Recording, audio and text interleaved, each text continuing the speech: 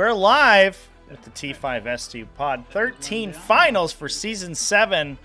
This is an exciting matchup that I'm pumped to watch play out, because over here in the red, we do have the illimitable Prospero playing his Asuryani versus over here in the blue, I think hopefully a channel favorite, because we do have some wild Tyranid builds coming out of the woodwork here on the blue side of the table. It is Cmob playing Tyranids. How's it going, everybody? Happy Monday. Hope everybody is psyched for some sick Warhammer 40,000 action to happen, because this do be a spicy matchup, everybody. Thanks for coming and hanging out. We got a prediction going on already. 3,000 points in on Asuryani. Hell yeah. So players just going through their deployments. They just finished pre-games. We can talk real quick about the lists that they are playing, because there's some spice, chat. Some big spice. We'll talk about Zach's, or excuse me, Prospero's Asuryani. We are running Hail of Doom today, so 6s to hit with Shuriken weapons will automatically wound and count as a 6 to wound to automatically apply the rending effect of +2 AP on those weapons. This is a little bit of a blast from the past build here. When the Codex was first released, we had a ton of Hail of Doom in the metagame that was super duper oppressive. I don't want to say entirely oppressive, but it was very good. It was extremely successful. It was nerfed a couple times. They had to tone it down quite a bit, and once they did, we saw a lot less of it, and Asuryani moved to playing a lot of Yannari builds, a lot of Craftworld Elfway builds. But now they're back in this new format where we're trying to deal with, you know, all these high model count opponents, things like Astra Militarum. These Hail of Doom builds are bringing a ton of sort of mid-strength, but then high AP shooting, which clears through light infantry very easily, even just with the raw attacks, and then getting rending attacks with Goon and Died. With Guide and Doom, is able to clear through even heavily armored enemies like Dark Angels. They actually have a very, very good brace of matchups into the meta, and that's why they're one of the strongest factions right now. If you don't see any of the other strong factions doing well, Asuryani are almost always around the top of an event. So, we have in this list a Seer Council, just a single Seer with Sunstorm, the objective secured jet bike, Behareth, and a Foot Farseer.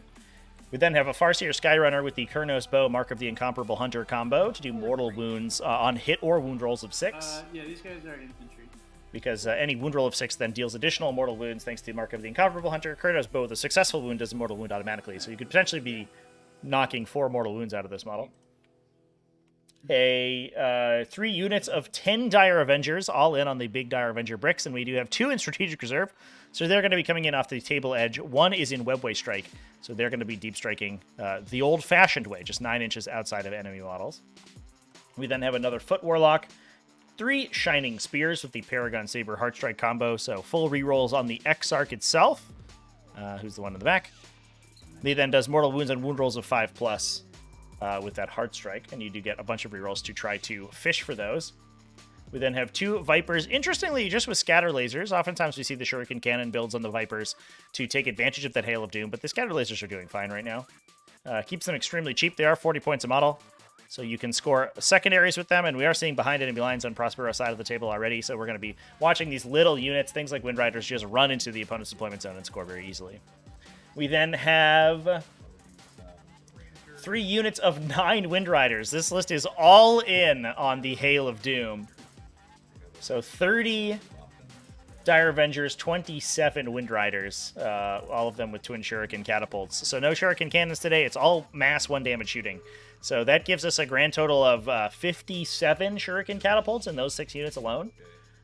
In order to answer that Astra Militarum matchup, and even a little bit of Space Marines right now, because Astra Militarum is so impressive in the meta, most other armies have been reduced to taking indirect fire in order to counter them. So we see Space Marines playing Desolation squads, which are actually very dangerous against Eldari as well.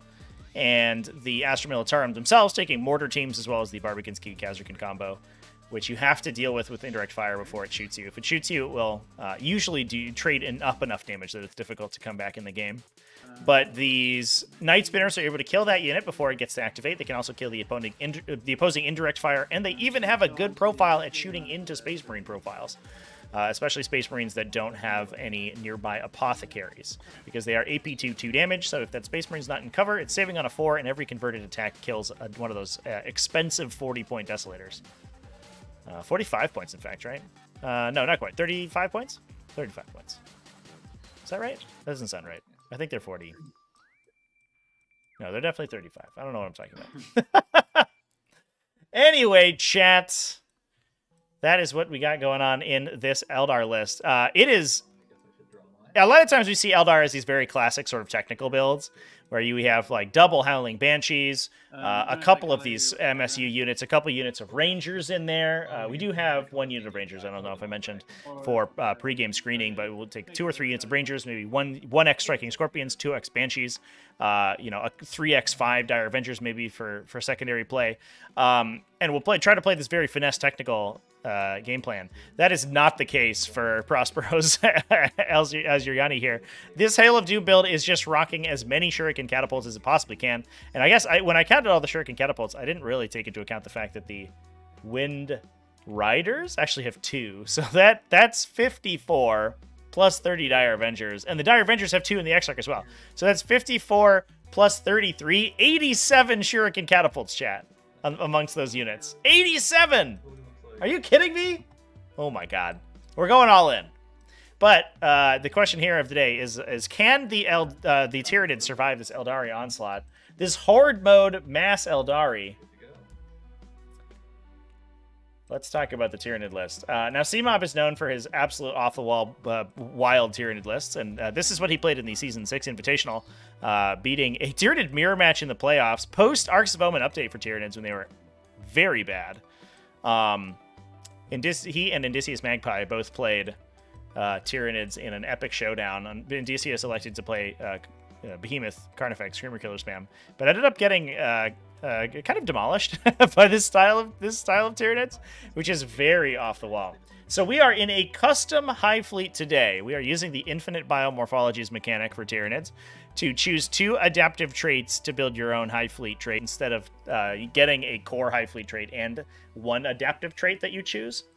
We are using that to take heightened reflexes as well as territorial instincts. Heightened reflexes allow these models to fall back and shoot, which is a huge deal for both the Pyrovores and the Exocrine. The Exocrine is famous for its inability to do anything in melee. It does have 3 like AP 1/2 damage attacks. Who cares? Not that exciting. It does have an incredibly powerful range attack. D3 plus 6 shots, AP 4, Strength 8, AP 4, 3 flat damage. Ignoring cover situationally, and potentially exploding 6s as well. And the downside is it is blast, so the Exocrine cannot fire it in melee. So getting your Exocrine engaged, if you don't have enough psychic powers to remove the engaging units, then it just does nothing for the rest of the turn. It just sits there. But having that heightened reflexes means you can take multiple Exocrines and you can you don't run the risk of getting them neutralized by being engaged. We also have 3 units of Pyrovores, and the same goes for the Pyrovores as well. The Pyrovores are a little bit scarier in close combat. They do have several attacks apiece.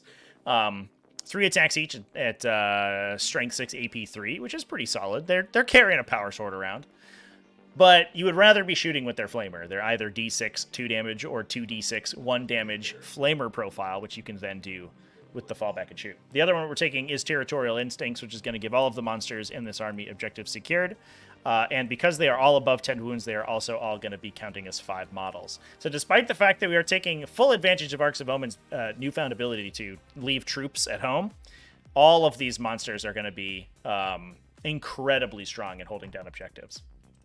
Now, in the list, we are taking 3 Neurothropes, a build after my own heart. Neurothropes, one of the strongest psychers in the game, for sure, and one of the more powerful characters.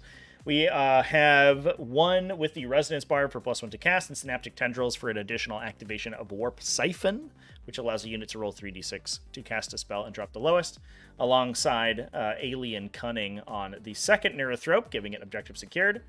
We have so it's another objective secured in Countess 5 model. So despite the fact that we are low model count in this list, there is a ton of OBSEC. We then have a Winged Hive Tyrant, a little bit of a blast from the past. No Tyrant Guard to protect him, so we do see that Cmob is playing him extremely cagey. And we're going to see if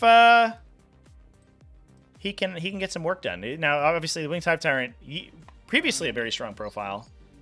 What is going on over here? These Pyrivores have colliders? Wild. Yeah, their tails. That's wild. It's a pretty non-standard Pyrivore model, I think. The Winged Hive Tyrant no longer able to overrun means it basically it's a one-hit wonder. It's going to go and blow something up, and then it's going to be dead most likely. But that one thing it blows up is going to super duper die. This guy is rocking Maw Claws of Thyrax for full rerolls to wound, as well as adaptive biology for a 5+ damage ignore built in. And then moving on to the elite slot, this is our compulsory slot for the Arcs of Omen detachment because we're bringing 6 entries, 3 units of Pyrivores, 2 of 3 and 1 of 2, alongside 3 Maleceptors. This is another unit that's a bit of a blast from the past. We haven't seen really them since, I want to say like almost a year ago now, when Maleceptors were released at their full level of power in the 9th edition Tyranid Codex. Now significantly debuffed, but they can still do a lot of damage. They have a solid melee profile, especially if you are able to get around the fact that they only have 3 attacks. But they also deal a ton of damage in the psychic phase. If they cast a spell above 7, Warp Charge, then they will get 3 mortal wounds applied to the closest enemy within 12. Regardless of line of sight, so you're able to deal damage through buildings with it. You can kill yourself out of melee and then charge with it. And on top of that, they're one of the tankiest profiles in the Tyranid Codex. Toughness 8 with a 4+ built-in invulnerable save is extremely tanky.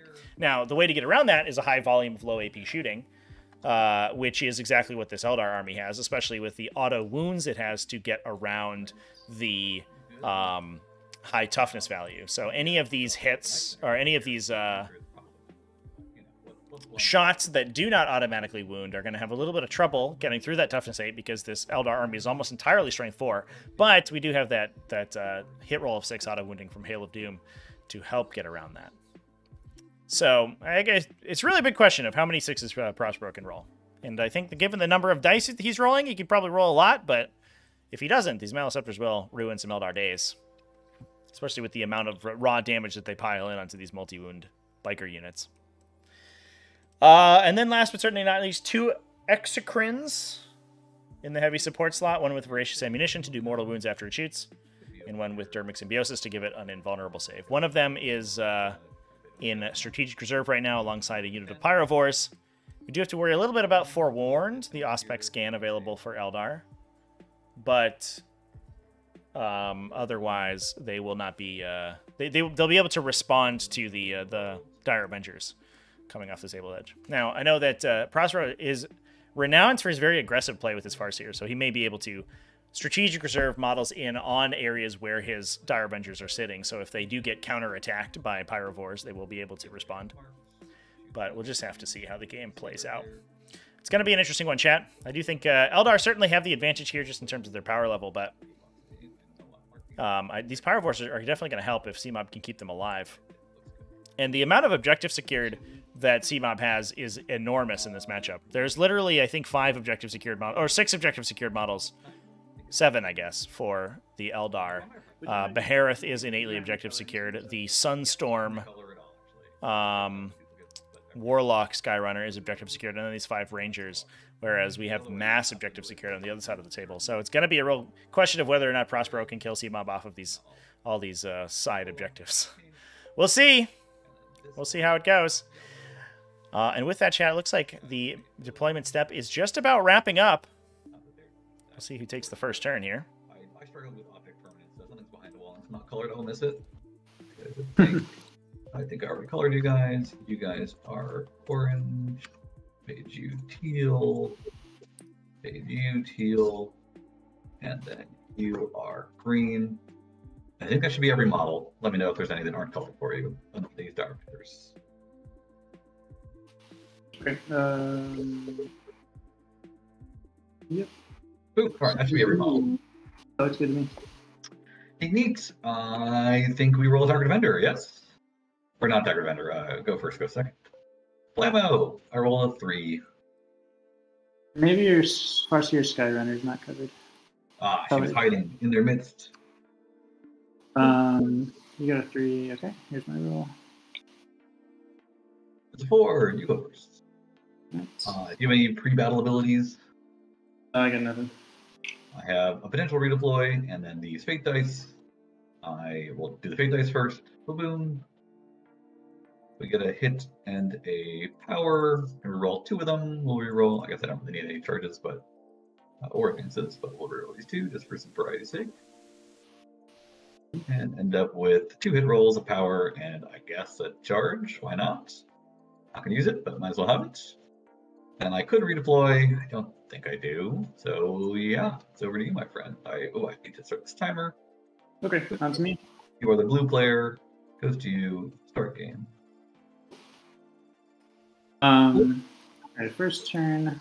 So we do have Cmob taking turn 1 here. Now, I actually do think that this is probably a little unfortunate. The Eldar Alpha Strike is extremely powerful, especially because Prospero has deployed extremely conservatively. He could use Phantasm to redeploy aggressively and then move very far forward, but aggressive play against this Tyranid army is liable to be punished. The downside for Cmob is that it forces him to move into line of sight in order to score these objectives right now. He's not maneuverable enough to be able to hide and score the objectives, and the Eldar can maneuver around the terrain very effectively. We have actually watched, I think, almost every time Cmob has played a similar build to this, he has played on this map. Which is a little unfortunate for him, I think. There are certainly better maps for this style of Tyranids in the pool this season. Just unfortunate that he's rolled out this one. But clearly the other ones have worked out for him, being 3-0 in the event so far. What this will allow Cmob to do is get his defensive auras active from the start of the first turn. Now, I don't know if that matters too much here. The Maleceptors can broadcast a 6-inch aura of -1 strength for enemy ranged attacks. It can save you from scatter lasers a little bit. And I think protect the Hive Tyrant. That's most likely what we're going to see, because the Hive Tyrant could potentially be hit by the Night Spinners at strength 7, winning them on 4s, and reducing that to strength 6 would mean they would win them on 5s, which is much more reasonable. We'll also cast Catalyst on whatever the most dangerous thing is for the Eldar army to make it as difficult as it is possible to kill. Now, the other benefit of going first here is that Cmob does get to drop his reinforcements before Prospero does, which means he has more of a control over the reinforcement step than the Eldari do. He also has... He'll only give his opponent 1 turn to respond to those reinforcements coming in. So either Prospero eats the shooting from that Exocrine, which, to be honest, is one of the most terrifying models in the game, I think, to shoot at Eldar profiles. Especially these Eldar Bikers, it is almost perfectly statted to kill them very cleanly. It wounds them on 2s because they're only toughness 4, and it entirely bypasses their armor save and kills them on each converted attack. So Prospero is going to either have to screen extremely aggressively right now in order to prevent this hit, or pull the Bikers back into defensive positions. And either one of those, I think, benefits Cmob pretty well here. So that is good. Otherwise, Prospero could just, sort of set up his forewarned positions and maybe bring in some reserves before Cmob brought in his own reserves, and kind of be able to counterpunch effectively, but that's not really going to happen here. The downside, obviously, is that the Eldari are going to have bottom round 5 scoring, so unless the Tyranids can basically table Prospero, he's going to have a 12-point primary turn being represented at the end of the game, which Cmob's going to have a real tough time doing. As much damage as he could possibly do to the Eldar army, it is unlikely that he'll do crippling damage to it over the course of this game. Now, taking a look at our secondaries quickly here. Asuryani taking Bring It Down, which I think is a bit of a no-brainer against Tyranids. especially this build of Tyranids, because it gives up a potential 17 points on Bring It Down. We also have Scout the Enemy, required to do an action in no man's land between the two players' objectives, between the two players' deployment zones, which you'll be able to do very easily with these Rangers back here. The Rangers do complete it in one turn, and that just gives him a very consistent secondary. If he does get into his opponent's deployment zone and perform it, he's going to get additional points for that, but it's most likely a 10 or a 12 maybe, pretty consistently. And you don't even have to push forward with banners, which this list is not very good at scoring anyway, because it doesn't have many infantry on the table to begin with. And then behind enemy lines, last but not least, which is extremely good for these very fast biker units. Over here for Cmob,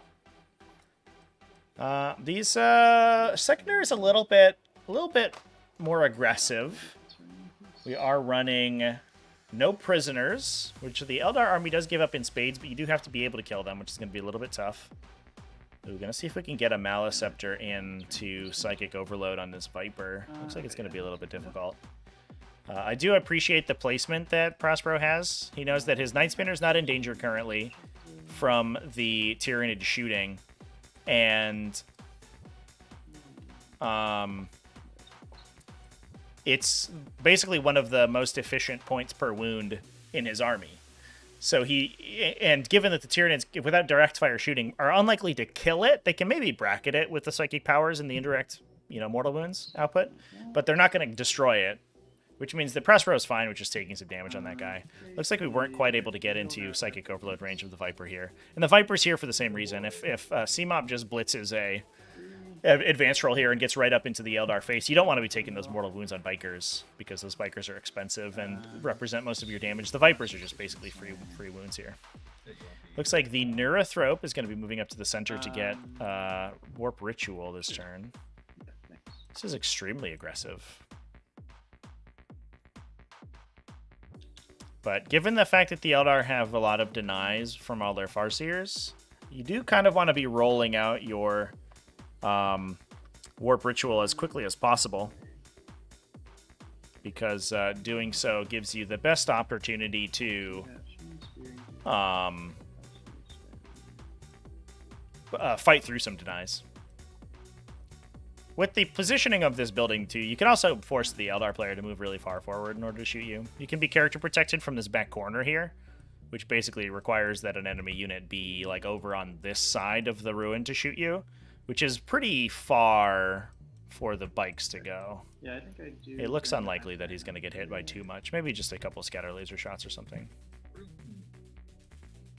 Ooh, and here comes the Hive Tyrant. Yeah, again, the Hive Tyrant wants to be pushing forward as well. That is a unit that you have to worry about the Night Spinner shooting at, so you don't want to be sitting it quite in the back.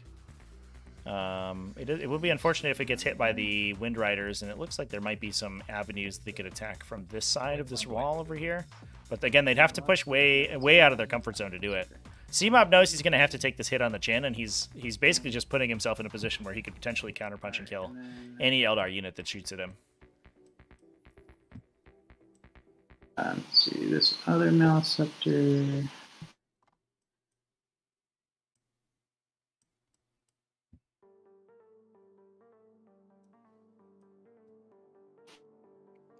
So advance the Maliceptor next to the Tyrants.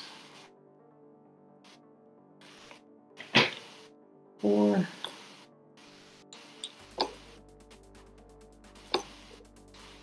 So we get 12.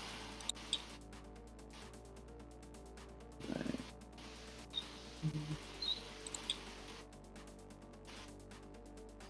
So the farthest we could go would be like 5. Lapscallion. Happy Jesus Respawn Day. Happy Jesus Respawn Day. We were running an event yesterday at a local game store, and commenting that not as many people showed up as we were expecting, which is unfortunate, but like we still had a good time and everything was fine. And then we realized halfway through that, like, well, actually it's a national holiday, so as a pretty non-religious person, I had totally forgotten.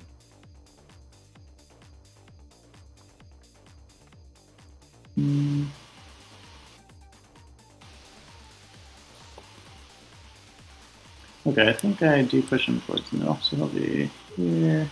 I'll touch this dent. So screening the Neurothrop with the Maliceptor. That's aggressive. But I think that the downside here for Cmob is that he needs to... He's going to have to eat a shot from something and then have it fire and fade into an awkward position.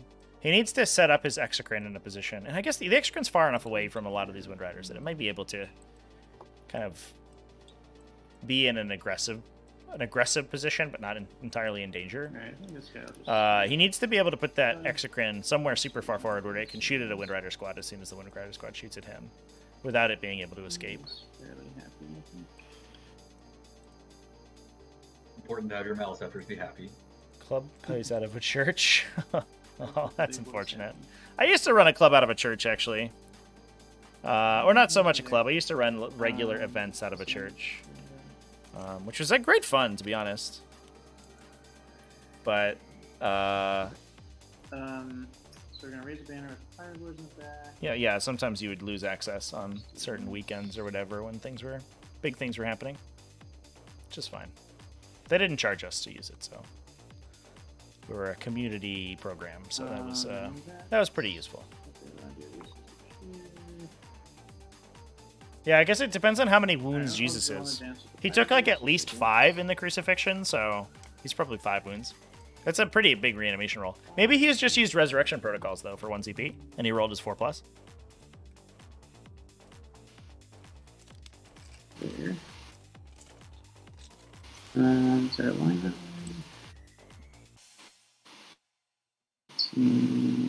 No, I don't be able to shoot those guys. But I can just...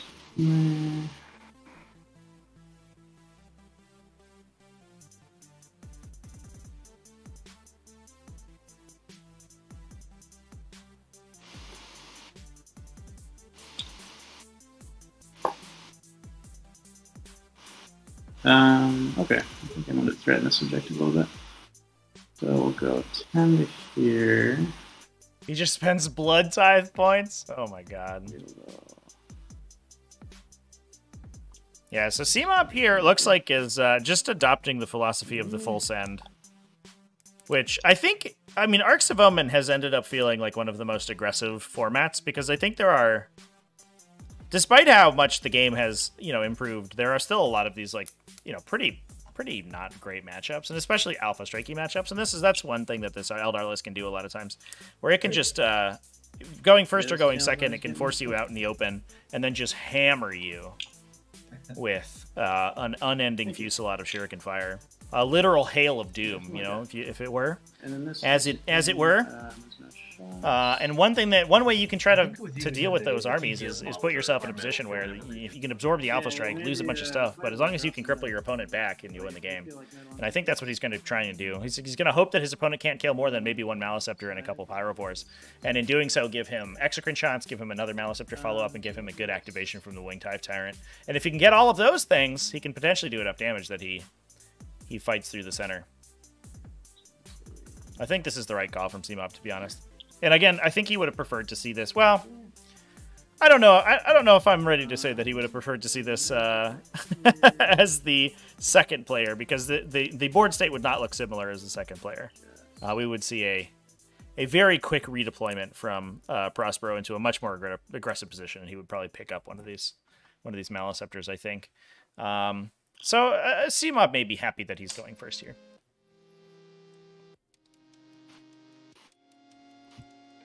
Okay, that is my movement. Very defensive Maliceptor in the back. Love to see that one push forward as well. Alright, we'll start with the warp ritual in the middle. Hit me with that magic, baby. Here's a 9 plus 1 is 10. Sounds good. I guess I will check what I can deny, which is that guy, not that guy, yes, that guy. Theoretically, the Hive Tyrant. So sure, the Parthir over here, so if I can do it. Nope, the Parthir will try it. Flamo. Good to go. Okay, so it goes off, get my 3 points. 1, 2, 3. Alright, and then, so yeah. I could stream with this guy, maybe.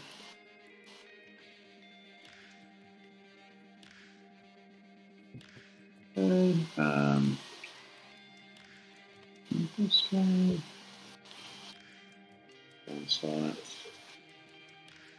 Let's just go. We'll go the Nerf Rope in the back. We'll do a Catalyst. Cool. And he should have Warp Siphon. Yeah, there it is. It goes off. 5 Warp Siphons to place every turn here in chat. Probably this is probably the heaviest psychic army that the game exists in the game right now. Like Thousand Suns can eat their hearts out. Cool. These Tyranids will give them an absolute run for their money. And then do they have any neuroparasite targets? I don't think so.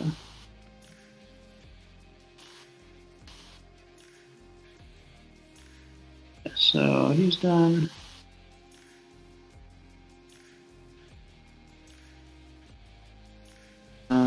Props is on. Let's see if there's anything that matters. No.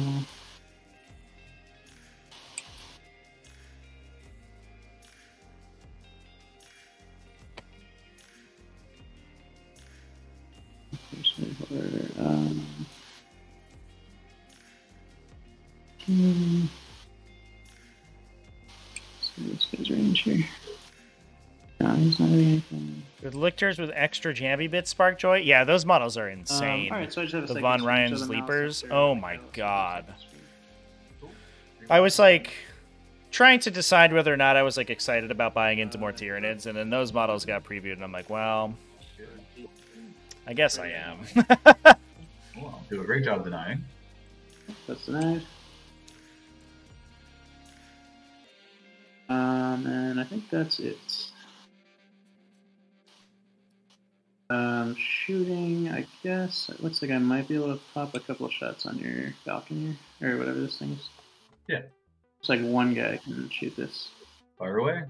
So yeah, just one guy with the little shots. Little shot me, baby. Number of shots is 5. And strength 4, so wounding on 5s. Not too bad. 4 wounds, AP1. If you want, these are 4-up saves. Also not too bad. Takes a damage. 6-1. Take that, Great. Night That is Spinner. my shooting. Should be the end of the turn. No All charges. right. And here's the moment of truth for Cmob. Can he absorb the Alpha Strike here? Because Prospero is going to come in hard and come in fast and try to kill as many models as we can. We do have the Pyrovore sitting on the objective. They are obnoxiously strength or toughness 5 wounds. They're a 2+ save currently in cover, which the Asuryani do have to worry about. Unless they have a reveal, I guess, in their list, but I'm not sure that they do. I have no command base buff. And they may not be willing to cast it. They do not. They have a Quicken, and they have a Protect, but they don't have a Conceal Reveal. So, yeah, they're going to just have to just eat the cover. The Maleceptor over here is on its Catalyst. I missed it, but I imagine that we dropped our Encephalic Diffusion with the Maleceptor in the back. See if we screen out some stuff. Here, maybe. In order to So I protect think that we're Hive looking Tyrant. at some Night Spinners doing their shooting before they die. So you can pop over here and shoot. I guess you might as well get some distance. Aggressive Night Spinner. You can pop your 16, do a similar deal. So I think a similar thing's going to happen here where, really, the Exocrines, I talked up the Exocrines quite a bit. They have an incredibly effective profile at shooting at Eldar Bikers. They also have a very good profile at shooting into Night Spinners. 4 converted attacks from them just automatically kills a Night Spinner. And they only need 3s to wound. So there's a very good chance that an Exocrine just straight up destroys a Night Spinner on the shot. So, but on the flip side, there's only 2 Exocrines. And Prospero has more units than realistically the Exocrine can kill by themselves over the course of the game. So Prospero's okay as long as he's absorbing those hits on units that he doesn't care about so much. Which I think he's not as worried about these Night Spinners as he is his biker units for sure. As long as he absorbs those hits, he's going to be fine with it. Rangers pushing up to grab objective 2. Now we have to deal with those Pyrovores. The Pyrovores are just going to eat the Rangers for breakfast if they end up surviving there. Doing anything too naughty. And we'll just do a little stringy Becky. Oops, no, don't do that. Stringy Becky. That's good.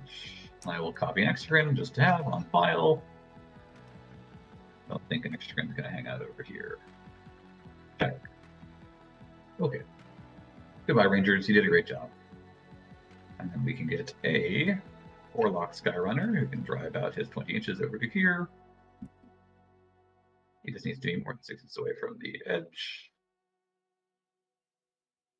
That's great. And he wants a friend within 3 inches of him. This guy right here. And he will do a scout the enemy. Watch out, there's enemies over there. I think there's an actiony thing. Upsec by first. I wonder what gave the Tyranids away. So he just has to survive, basically, and then it finishes, right? Yes, he has to survive, that's right. Good. He's scouting. And then it's party time for other guys. Shining Spears could go this direction. It doesn't suck. It sucks so little that we'll probably do it. So they don't get blown up by mortals, which they would otherwise do. And that would be sad. 16 inches. Hits them with a 5-inch charge or a 6-inch charge. And then 5 Tyrants heroic normally, correct? Yeah, just 3 inches. Yeah. Sounds good. And I don't believe he flies. So it shouldn't be too bad over there. Hurrah, it can go 14. So going in with the Shining Spears, probably looking for the kill on the Neurothropes. With the Heartstrike Saber. This guy with his 22 is not really going anywhere special.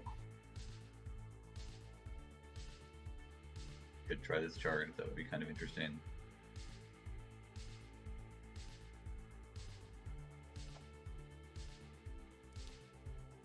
But I do like him absorbing mortals. That doesn't suck. I have a sneaking suspicion these Shining Spears might be absorbing some mortals this coming turn. Someone, and then we'll return fire on him, so to speak. Drop there. I guess that's fine.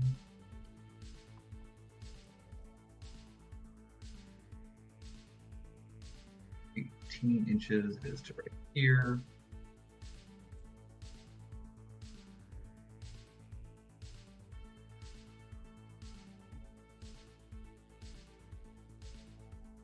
Meh.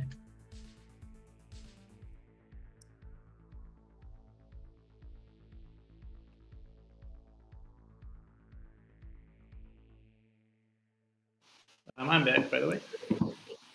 Welcome back. Don't care much about this Warlock. Screening wise, I don't think I care. That I guess I should move some jet bikes out of this region. 5 Tyrant's gonna do what a 5 Tyrant's gonna do. These go 17. I think this could be blocked off. 17. Yep. Could advance and charge with the spell. He sure could, because he's such a speedy boy. I think we'll grab these guys. Not do. We go 22. Plenty of movement to blend over here.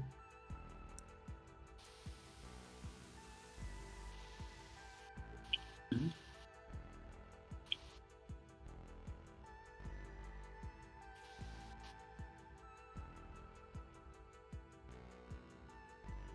I want to be able to see that Maleceptor. Go your 16 unimpeded. I guess I should get a line. Oh, thank you.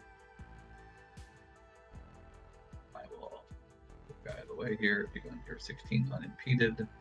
See him right here, so I think that's where they're gonna go. So we'll make sure our other guys aren't in that space. Boop, boop, boop. And see. They can see. Let me have this lady. That's her 16. Boop.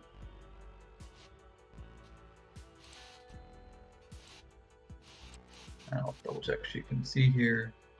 Yeah, good luck leading those. They're always nice and fun. Put a little schnoz over that line. Yeah. And then we have a Horseer here who feels rather abandoned, so she'll probably end up advancing. So she'll go 7 plus 4, 11 inches. 11 inches feels fine over here. We have plenty of dudes. I'll get 9 inches off of this. Well, I guess actually it doesn't really matter. It's fine. Kind of irrelevant.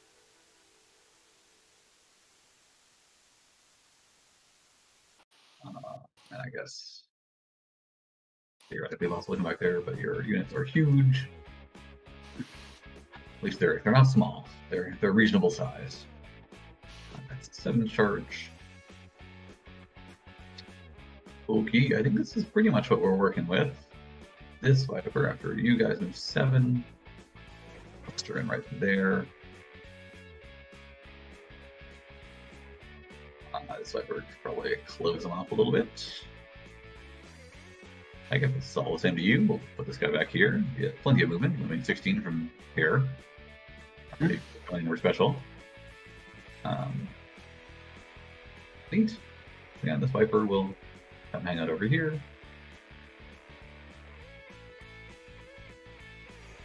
I guess right there.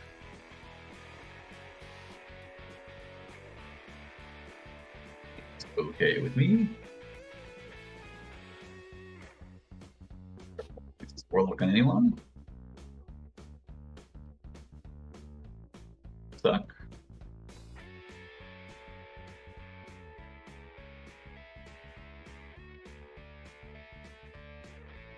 So we do need to kind of move the green squad a little bit.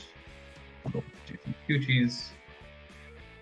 I guess I should check what Exocrine is capable of. I don't think it's changed a ton, to be honest, but mostly the same. And you scoot a tiny bit forward. But... yeah. So it's really just this line between these two buildings, which is more or less the same. I don't believe he would be able to touch that building, even with his mightiest move. Yeah, a little unfortunate we didn't see Cmob push a little heavier with that Exocrine. I think I would have liked to have seen it maybe peek out a little bit. I'm not sure that Prospero goes for the big alpha on it, but it does also force back Prospero's his deployment. Now, the Exocrine, importantly, cannot come in over there. Or it can come in off of the short table edge, but not the long table edge, so it can't come in any farther forward than that. I guess I can rotate this guy, makes it easy. So...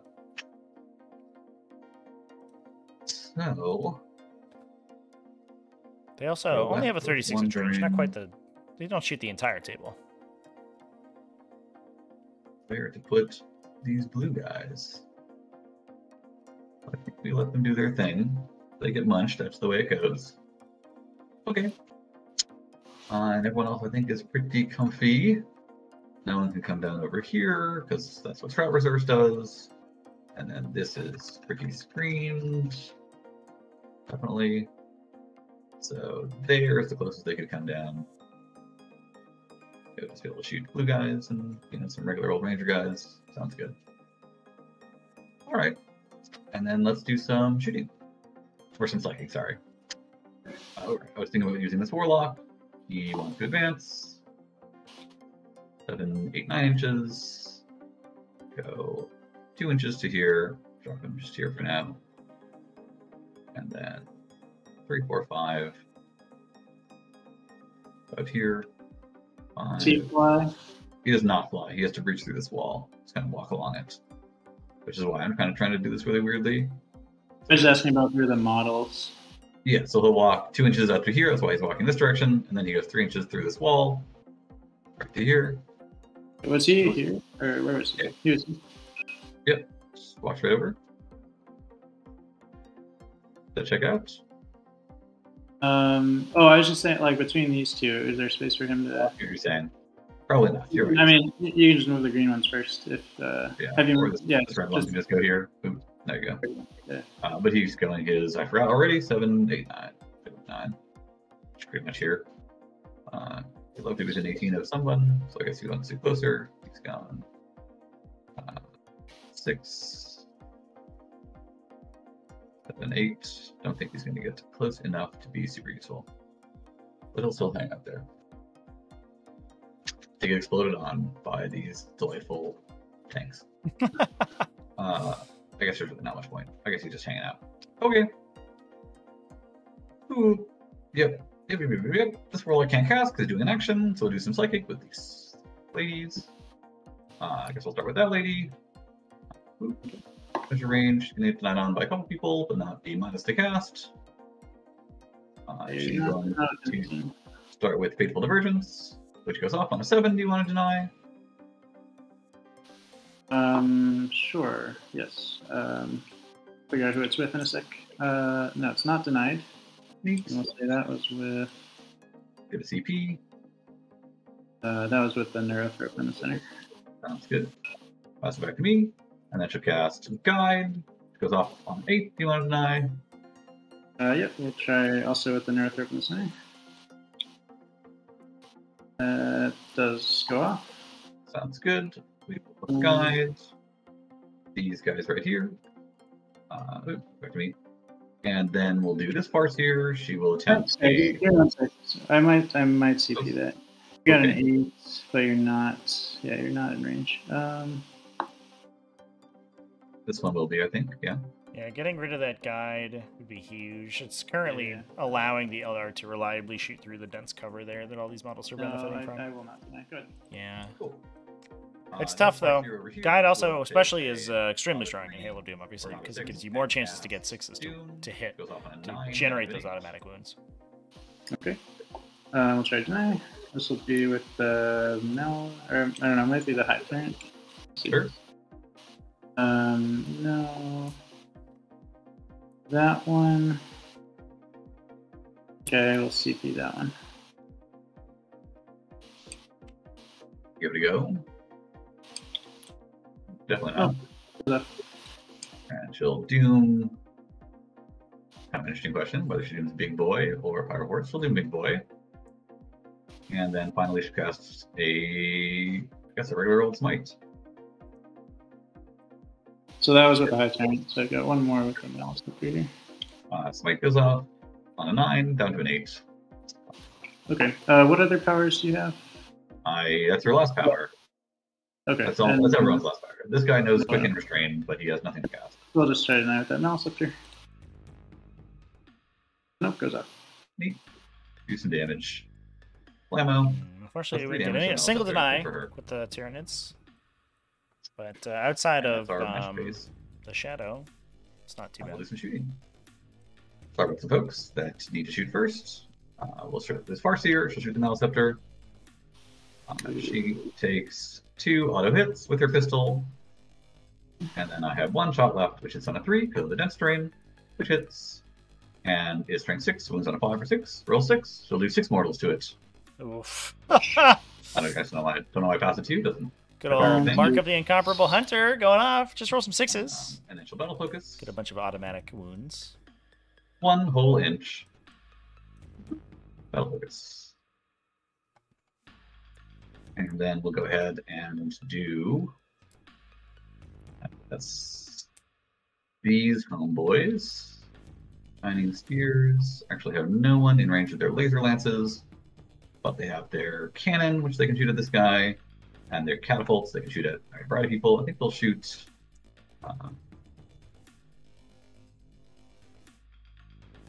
So you're closer. Closer.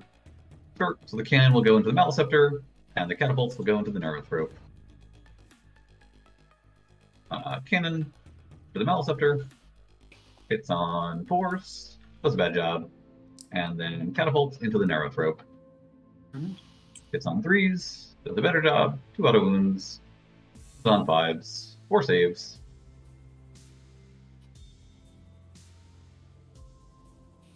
3 ups. Point blank. Take 2. Okay. Down to 4. Sounds great. And then Balharov will go ahead and shoot. That's back to me. He'll shoot at the Maleceptor with his 4 shots that I conveniently have here.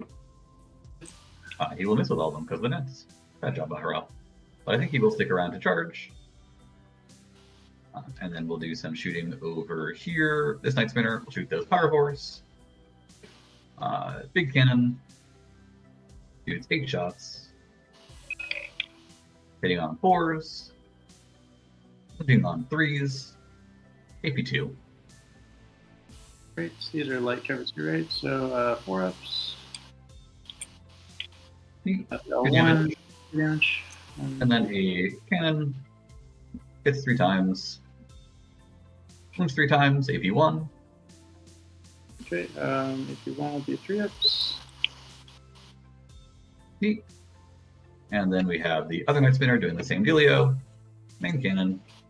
Shoot 3 shots. I guess I'll pay a CP and reroll. I do believe I reroll both dice, I think is the way this works. Yep.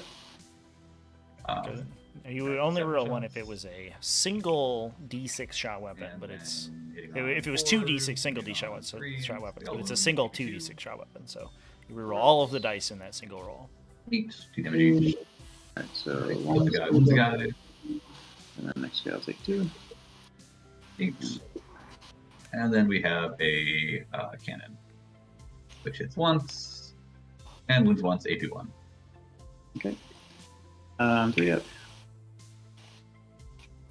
That's what we got And there. you took your CP off, right? You're at 4 as the Down to 4. Yep. Then we have some other shooting. It is these Wind Riders. I think they're going to actually shoot all their shots on these Pyrovores. I don't think I need help into the Maleceptor. Famous last words. Interesting, yeah. So we'll the shoot fact the that Pyrovores. Cmob had rerolled in here And means they he doesn't have an interrupt 36 available. shots. The 36. Shining Spear Exarch does not have Fighting on Kane's 4s. Lance, which oftentimes you'll see in order And they are to rerolling ones and force a 2s. fight last They and reroll things that on it the 1s, 2s, charges. 3s. So They're it looks reroll like right now we're just looking, the we're ones. trying to get the Shining Spear Yeah, I Exarch guess they do. They'll reroll into everything. the Maleceptor to get those laser lances to bear. These guys auto wound. These And guys then auto Behareth is fly. going to try to kill the Neurothrope, And which one is AP1, possible. and however this many are AP3s. But Cmob doesn't have the CP to punish anything like that. So these will be 5 ups. Mm-hmm.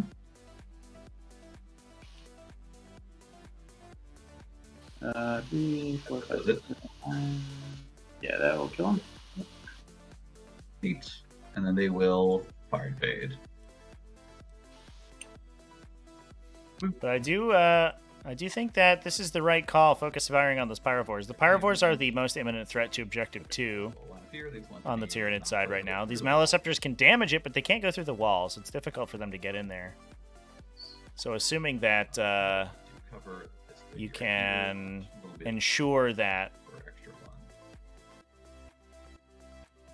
there's nothing threatening there, you can be relatively safe. Feel relatively safe. You can do it as many times as you want. Didn't used to be able to. Now I'm a you little worried about the Wind Rider. These Wind Riders hanging out over here. I think they get shot by an Exocrine pretty hard. It looks a little bit safer. Yeah, we are worried about the Wing Type Tyrant right now. It can't just hop over this wall with a big advance roll and get into the Farseer and just clean it. That's them. Okay, losing the Farseer, this is the Doom Farseer. Losing that this early would be very bad. We'll start with this Shining Spear squad charging these 2 homeboys. It looks like a 6. Going to both. Yep, they're going to both. Complete. Go. They get a 10. Boom, Feels there's a great. 10. And then that saves the charge, Strands of Fate dice to auto pass I Behareth's guess charge. with their 10, they can. Would have been a little bit awkward if we'd Extra forced a bar. reroll here. This works like Prospero did spend a lot of CP this Yeah, turn, but we're also going to I missed potentially... that. Did you CP a double 1 or no? No, I don't think so. They just straight roll the 10. I think he spawned 2 dice and then rolled it. Cmob looks like having some connection issues right now. Kind of around. Not blowing me away with some options. And you'll go here. And then we'll Baharoth will charge the Neurithrope. Yeah, so the downside of having no interrupt CP here is that you don't force the Tyranids to, or you don't force the Shining Spheres to activate first to blank the interrupt off the Maliceptor. So Behareth can fight into the Neurithrope, leave, and then see how much damage he does, and that influences how many Shining Spears attack the Neurithrope. The Maliceptor could interrupt. It's not blowing me away. What is it, 3 attacks, right? It's 3 or 6. So I guess you have 1 CP. It does not matter. Yeah. But you can't interrupt. So we'll Big Baharoth, deal. punch into the Neurithrope, hit a big attack. Hitting on 2s. 1 miss. No explosions. Just on everyone. And he is strength 5 in melee, which one's on 4s for 3 saves. So we gotta fail 2 out of 3 for the 2 damage Sorcerer each, that's die. correct. Alright, I'm on 4 now. 1 at a time.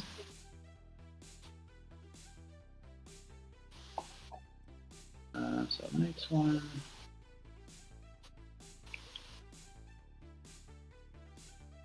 Fails 1, so at 2, and then Oof. 1. so Fails CP 2 invulnerable saves. Not like Good. this. Gotta CP two. it. Force the Shining Spears to turn around. Or do we just take the loss? Oh, that's lucky. You guys got- Oh, CP and Adios. fails? Are you kidding me? Oh my Yes, god. Amigo. That's And unfortunate. Baharoth will teleport. Yeah, that's not what you want. And he feels, I think, okay being somewhere over here, probably. Yikes, Like chat. a disaster, but that's the way it goes. There is a universe there where the Neurithrope just doesn't take any damage from that. Okie dokie. Ew. Then we have the Shining Spears, and they will file in, I guess, to the sky. Shoop. 3 inches. Actually, move this warp fragment again. Like you just end up right in space. Blammo. Blammo. Blammo. I guess as far forward as possible. I don't think going to the middle is a realistic goal. They attack him. We have 6 laser lances, hitting on 3s, strength 6, wounds on 5s, rerolling off of Doom, which I guess I don't even need for 4 saves, safety 4. Okay, so 4 ups. 2 damage each. So down to 2. And then the Capitan with his 6 attacks. Hits on 3s, rerolls everything from his cool sword. This is once. And strength 4 wounds on 6s, rerolls everything from his cool sword. Oh, whoa. He will do 4 mortal Those wounds, are all 4 deal saves. mortal wounds. Oh, gross. Get That's wrecked, not Maliceptor. Well, that is unfortunate. So, lost the Neurithrope, 3 Parvors, and the Maliceptor. Gonna get some Shining Spears for it, but that is Okay. small consolation. Me. And they will head towards this Tyranids, which is not super helpful because they are so close to being inside of limit zone, but they're not quite there. You actually head towards this guy. So you go 3 that direction. You go towards the Hive Tyrant. I actually don't know that you could get closer because you don't fly right now. So you go like 2 and then like 1, and then you wouldn't really be closer. Yeah, so you have to stay where you are. And then just keep this guy on coherency so you can go a maximum of there. And I guess you can go towards him and technically touch the point. Sure. Might as well make you kill him. This Doom is gone. Don't think there's any morales to speak of. And we're done. We All right, well, that was pretty brutal, chat. Lost a lot of stuff, but it is the opportunity now for the Tyranid reserves to come in. We do have a little bit of a spot here for Pyrovores to drop in and try to kill the Rangers, potentially. If they want to do so.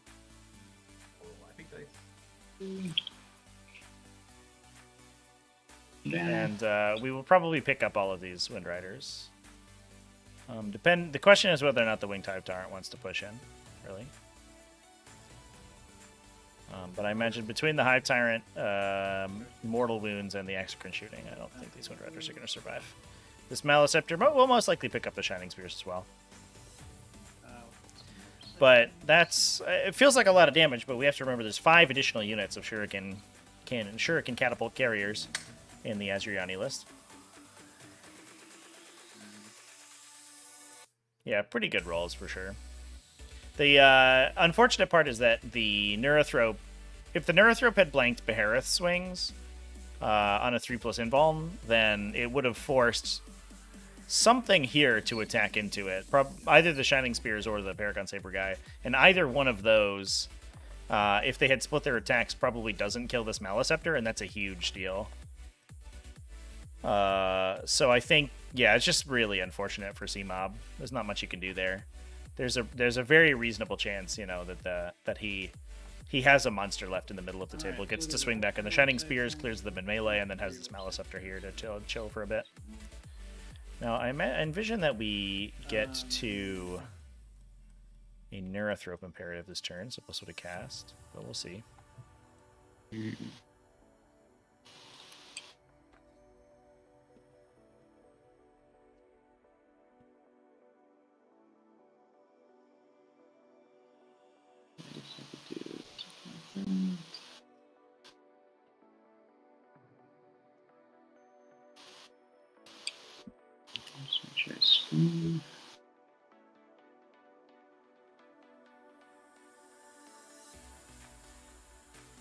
Okay, so we'll give this Maliceptor one. The other Maliceptor, don't think needs one. I'll just give this Neurothrope from the back one. Take out Catalyst for now.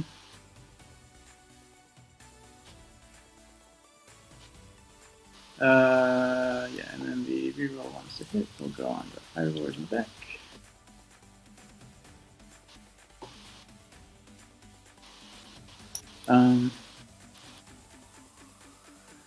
Okay.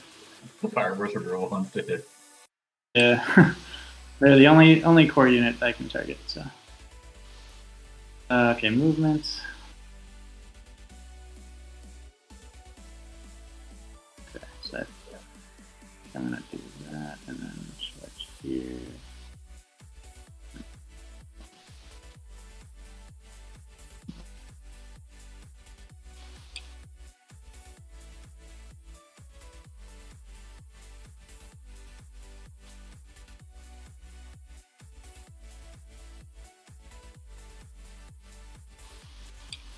Alright, give me one sec.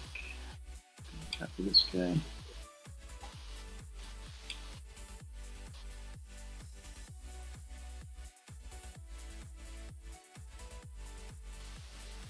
Maybe looking for a way we can engage with the Hive Tyrant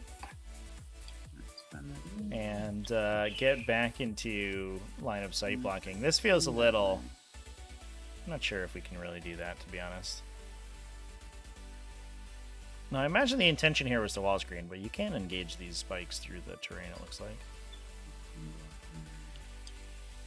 May not take it if the opportunity is given, though. But yeah, the question here is, like, the Shining Spears will eat mortal wounds from the Maliceptors. Yeah, just like seeing if this plan is gonna work. Okay, looks like it's doable, so I will try that. Which means that you basically take off the turn from casting Psychic Powers with the Maliceptors. Maybe that's fine. So he will I might try to play a relatively passive game for The like big Cmob. clawing things on his front are kind of cosmetic, right? Oh, I mean they're part of him, so they count. Like, does he have an issue with being too close to this wall where it phases through the wall? I was thinking I'd be able to pile out of it. Yeah, I don't care about that. Sounds good. Trevi's word is all I need. Yeah, so because it's not used for measurement, it doesn't impede the model's placement when moving. Oh, you're talking about whether it's possibly able to. I see. Yeah. But they are still drawn for line of sight. So if he ends sticking through the wall, you can draw line of sight to him. Yeah. Like if his wing phases through the wall, you could shoot the wing. Yeah. Huh. I did not realize just that. as if it was phased, around the wall or whatever, over it or anything.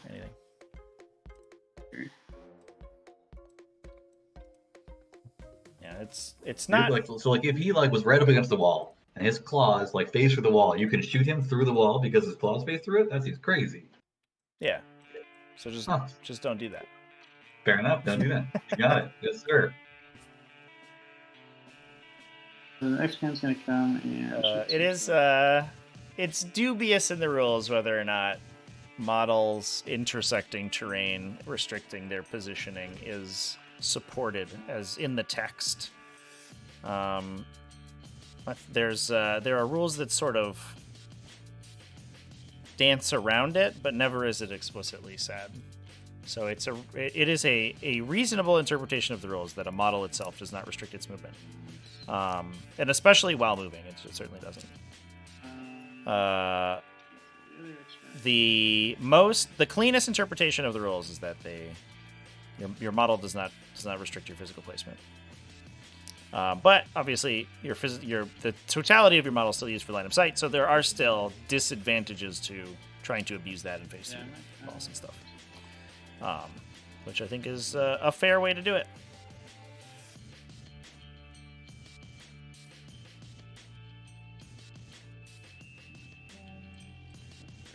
This guy might need to touch the wall or something. It's a big room for his buddy. Yeah. You want me to draw a line? One line of sight? So it looks like we may be taking this gunfight down this angle. Now, I don't know how I feel about this. So we're trading shots here. If both Exocrines can poke out, we can shoot one into the Wind Riders and kill a bunch of them and then one blows up the tank. That feels pretty good. But on the flip side, it does mean that Prospero now has this opportunity to push, because Eldar are so fast, they can just reorient where their aggression goes. They can push to Objective 4, and then just ignore the Exocrines for the rest of the game. I guess they do have to be worried about the Exocrines pushing through the back edge of this ruin a little bit, but it does feel a little... Not that I guess you need it, but a little passive, I guess, for the Exocrines. But they can do a bunch of damage this turn. And it looks like, I think what we're going to try to do, is put the Hive Tyrant in the middle. We're going to try to play as passively as possible from Cmob. We're going to put the Hive Tyrant in the middle, get a charge backwards, pile in, consolidate, and get it back around the wall. There's still a potential it gets hit if the Eldar advance this way, which they most likely will do anyway. But it does mean that they won't have as much firepower as they would normally, and they won't have quite as much support. And then they most likely also then get picked up by the Maliceptor anyway. And that's if they don't get destroyed by an Exocrine. Okay, so I don't hate this plan from Cmob. Not trying to push too hard, not trying to do too much damage. Just taking the gunfight that he has with the Exocrines and trying to keep his Winged Hive Tyrant alive.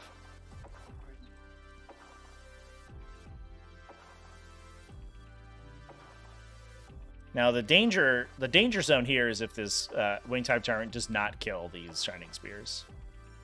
And we only have one command point for Cmob to try to enforce it. It does have adrenal glands. Actually, we might not have adrenal glands. Yeah, we do have adrenal glands in the Winged Hive Tyrant. So he can use Adrenaline Surge to give plus D3 attacks. And the Winged Hive Tyrant does effectively full reroll. So it's not a terrible... Or he hits on 2s and rerolls 1s. It could be lightning fast reactions to hitting on 3s, which would be unfortunate. But into a 5+ invulnerable save, it's always a little bit dicey. Doesn't look like Prospero has any save dice in the bank, so that's lucky. But you still have to convert 4 attacks out of 6. It's a little dicey. 6 and the Tyrant Talons, I guess.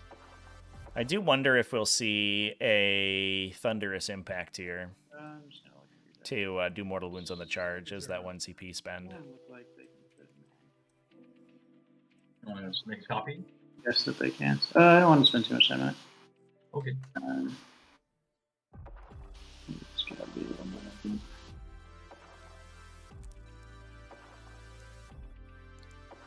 Okay. Then we got a screen on this side.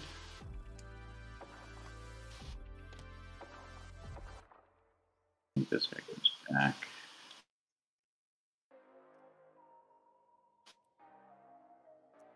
This.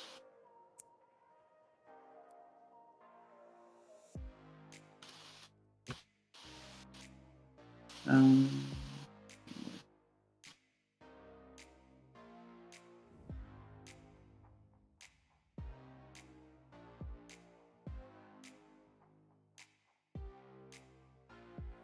maybe not. Something more like this. And then the other, and I should be an imperative. I'm actually not doing an imperative again. Saving them up for the good times later. I'm just gonna wait on it. Cool. Okay, and then the Nerf rope. Let me just get this as good as I can.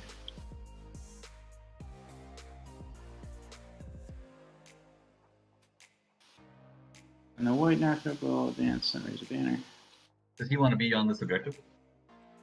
Yeah, he does want to. Is he not now? There you go. Nerf rope. Just gonna raise a banner. Bonaro. That's what we call him in Spain. Of course. I have heard that.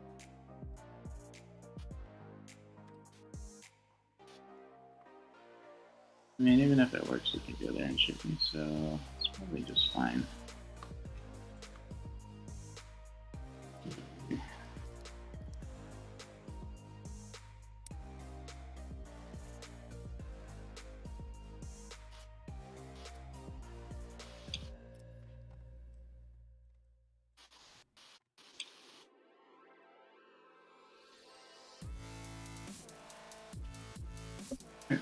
There's banner.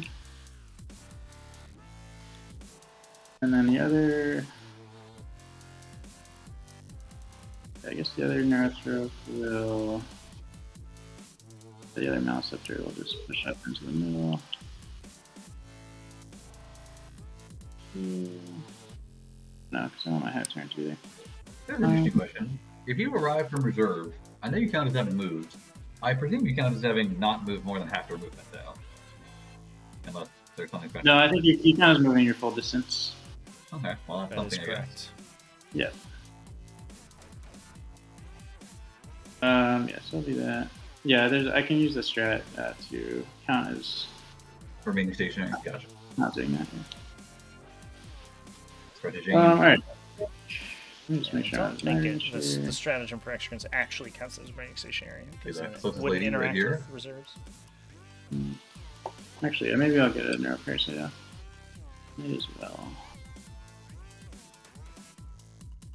Well, no, because not if I kill some maybe that'll be bad. So yeah, I'll just leave it.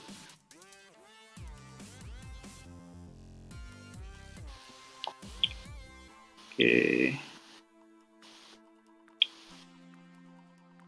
Very exciting. Okay, yeah, I think we're good. And the fireboards are staying up. Alright. Oh, no, it's actually Psychic Phase. Yeah, it only ignores cover naturally. Do a Warp Ritual in the middle of the high turn. The high extra effectively gets the benefit of having remain stationary, but it doesn't actually count as remain stationary. Just to clarify. The reason that's important is because you cannot count as remaining stationary after having come out of strategic I think reserve. that's more important. Yeah, I think it's more important than the exocrine, so. Well.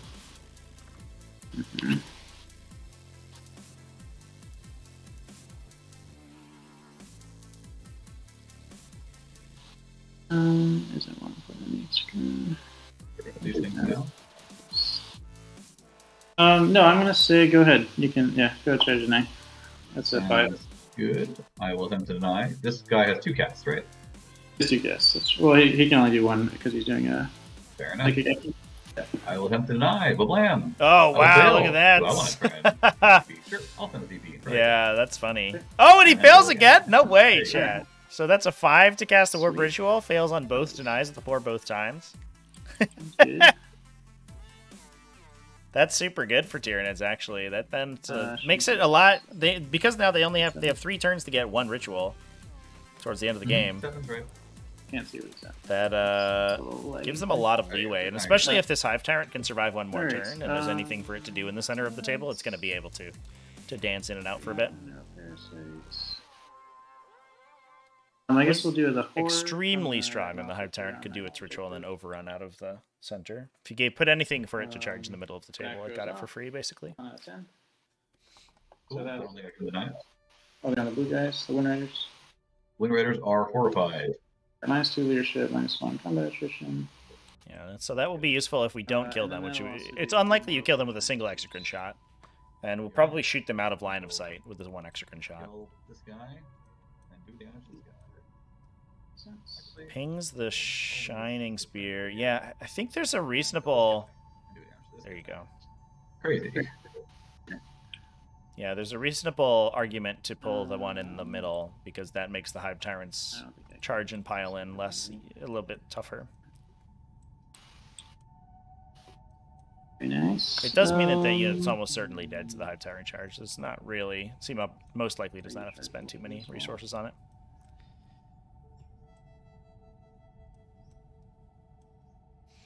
Pulling yourself out of coherency with things like damage and morale checks is, I think, a skill that not enough people make use of in 40k. It can give you a lot of unintended benefits or unexpected benefits, especially once you force coherency checks on yourself. And you start pulling yourself out of melee and out of sticky situations or into situations where you start scoring. Which is kind of a big deal. There's a lot of situations where you can string a unit really far, take casualties in your own turn, then coherency check yourself with your own turn to like put yourself in engaged off runs or something. Which is pretty interesting. One's very nice. I didn't see the other one. CB. Yeah, this might be it here. Yeah, I think that's what CPU. 0. Okay, we'll take the matter. +2.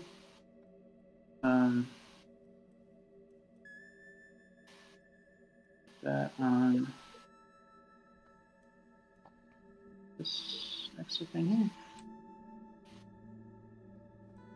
So 1 exocrine coming in with the 4+ invulnerable save, the other one having a catalyst. Okay. Not gonna know Parasite or Smite. He's done. Here's the banner. This guy's not gonna do anything. Alright, that's it for Psychic. Like, I'm 1 ahead on the things up there. Okay, it's actually shooting phase now. Sounds good. How are we? Yeah, so we'll shoot with the guy. Darren makes somebody else's first. Then into the Wind Riders. Sounds good. I will lightning quick. Okay. This is a interesting move. Number shots. 7 shots. So if the other one fires into the tanks, it will be they will be benefiting from dense cover here. Wounding on 2s, so 4 dead. Yeah. AP at least 4? AP 4, 3 damage, yeah. 1, 2, Yeah, 3. just blitzes half that unit, and then they're gonna force a morale check now at -6. Wind Riders only lead 7, so they have to roll a 1 to pass, and Prospero out of CP to auto pass, so that will potentially knock them below half if they don't roll that 1, and then force a 50-50 morale check on the rest. Now that does give Prospero a throwaway unit he can use to score behind enemy lines, but that's a small consolation to losing what amounts to basically an entire Windrider brick to a single gunshot. Unless you ignore it. I do not, because I count as moving my full distance. Sounds good. Number of shots is 7. And then hitting on force. Yeah, only 2 hits there. That's unfortunate. It felt like a missequence. The Windriders were not benefiting from dense cover here. I think maybe it's a line of sight issue. The line of sight here is much easier to draw to the Night Spinner, but I don't think the advantage you get from not taking the shot in the opposite direction matters. So if this Exocrine had fired into the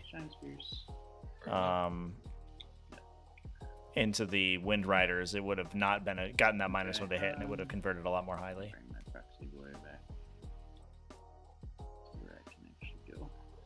And here comes the high Tyrant charge. So we need a big charge. Do we roll a 10? Oh, okay. Well. Easy game! So what we're probably going to do is try to then combat orbit around the Shining Spear Exarch and then go closer to the Windrider over here. Yeah, and that's going to get him back to essentially where he was. Behind that wall.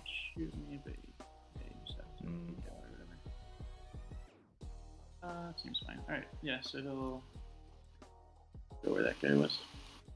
I guess I can turn my wings too. I don't know if that'll help. And they'll stick to You the got wall. 10, so you can do quite a lot. Yeah. Okay. Maybe something like this.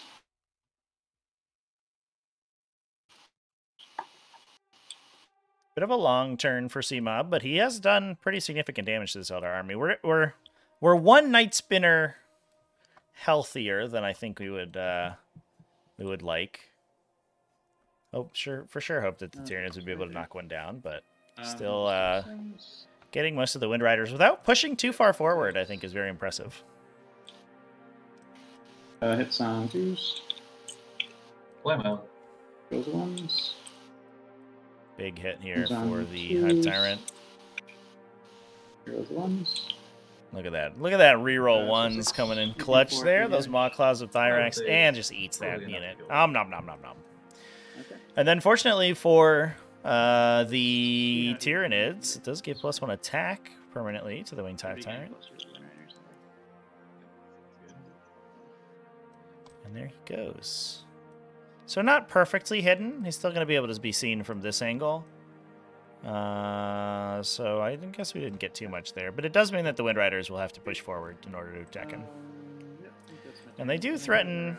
it is 40 because they can auto-advance 6.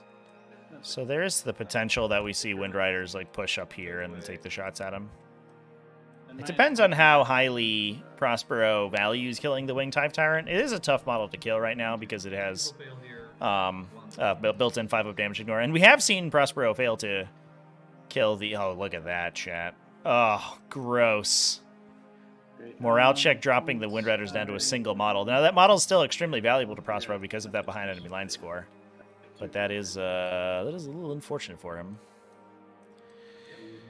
It does look like we may have a spot... Oh, no, I guess we don't have any 5-model Deep Strikers for the Eldar. But we have to worry about the Dire Avengers coming in now. So I imagine we start to see Dire Avengers popping in on this side of the table. To deal with the objective 4. We could even just drop 2 units of Dire Avengers in and just hope for the best.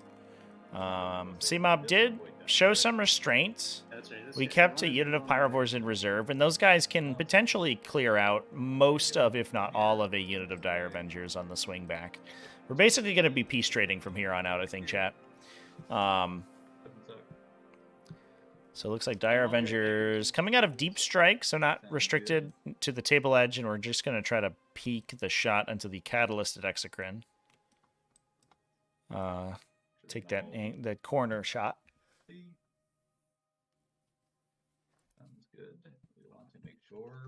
But the question is how hard Prospero commits into Objective 4.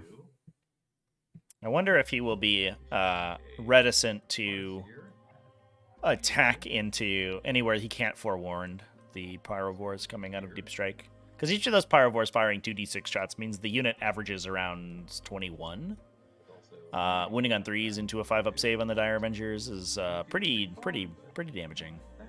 So if he can't kill one of those Pyrovores before it gets to shoot, he's probably going to lose most of the unit.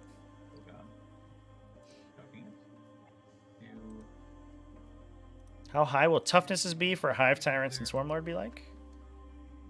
Yeah, I imagine the Titans, the big Titanic stuff probably goes to like 10 or 11, 12 maybe. I envision a lot of stuff going to 8. Like, you know, the stuff that's T7 currently may go to 8, and the stuff that's T8 may go to 9. I think it's gonna be kind of a scaled change. Like the higher your toughness is, the higher it will get, because the impact is less. Like going from toughness 9 to toughness 10 doesn't really actually functionally change too much. It changes your interaction with las cannons, and that's about it. Whereas going from like toughness 3 to toughness 4 is a huge change, or toughness 4 to toughness 5. So I think that will happen less often, but and then we'll see maybe a couple changes in the like T6 to 8 range. And then the big changes will be the high or stuff that's already high toughness. 22. Their maximum move. Some within range.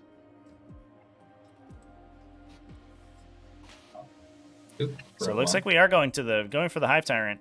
Now, here's the danger for Cmob. And I wonder if he wasn't quite expecting the coherency pull of the guy in the center of that unit. Because he could have potentially gotten a slightly more effective charge if he had charged the guy in the middle.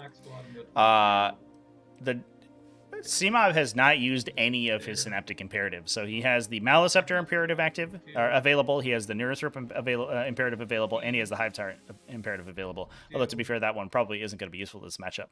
But you have to have your Warlord on the table for those to do anything. And the Tyrant has to be Cmob's Warlord. So if Prospero can kill it right now, he actually leaves like 2 to 3 huge benefits. He removes them from Cmob's arsenal. And that's going to be huge. But he's got to roll it up. And these winged Hive Tyrants with adaptive biology can certainly randomly spike their saving throws. I did it earlier today. Had a Hive Tyrant with 2 wounds left, survive 5 damage, and make a bunch of 6-up or 5-up damage ignores, and just live through it. So it's not over for him. It also depends on how many debuffs get cast. Taking a look at our Strands of Fate dice here, we have 2 3s and 2 4s. Hands together. Let's pray for the Hive Tyrant living. Kawaii spoons. My hands, my little gribbly rending claws are so firmly pressed together. I'm hoping that we see this guy live through this shot here. If we do, I think it's going to be pretty sweet. I think that's basically how Tyranids get out of this matchup. If we can blank a shooting phase on the invuln saves of one of these monsters, and then get sort of a for lack of a better word, a double turn kind of interaction, then I think the Tyranids look pretty good. But if Prospero keeps sandpapering them like he has been, then it's going to be pretty tough. It's going to be deniable. There's nothing to do about that. Question is, does she want to shoot a non-catalyst target? That might be a better use of her time. Goes 17. That'll be interesting. Because she shoots a non-catalyst target. So it looks like we have 2 hit rolls available and 2 psychic tests. That's dangerous, unfortunately, for Tyranids. That means that we're going to be able to either get it so that the Farseers can cast from outside Shadow in the Warp and try to guarantee their psychic tests go off on big numbers to get Doom and Guide off on the Winged Hive Tyrant. Or they just make it so difficult to deny that we don't see that Doom get denied. If that Doom goes through, this Hive Tyrant's probably dead. But if we can deny the Doom, it's going to be pretty good.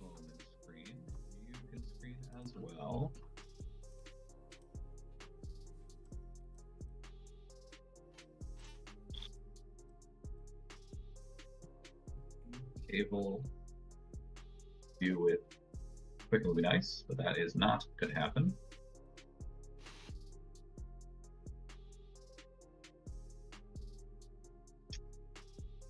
So, if the Viper comes home right there, I will make a little copy of these guys.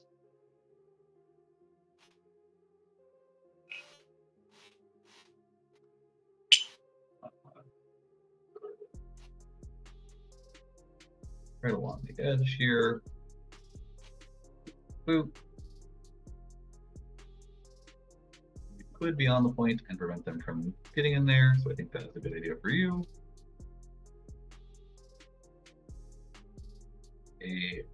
I'll come down over here, they can come down only over here. And this Night Spinner can finish off the job here. Fly over here. That should pretty much do it. Yeah, don't think they're going to be anywhere over there. They're pretty big.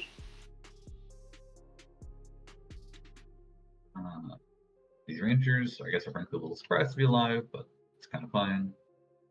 Go 14. Help out over here. You guys range into them if you need it. Rangers will just back up. And already had you, 9. Back up, make sure no one can get there. And they will scout the enemy. Scout. Let's this Warlock go and cast on this guy, potentially. But they'll go and do that.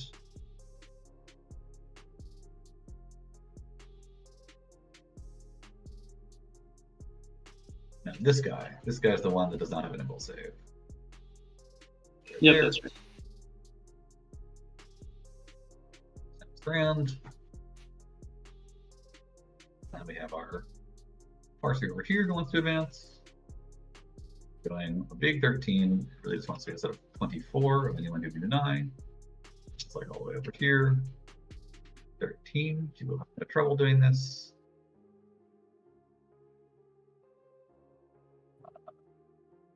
17, not going to get her. This one Viper does not actually need to be around to screen, but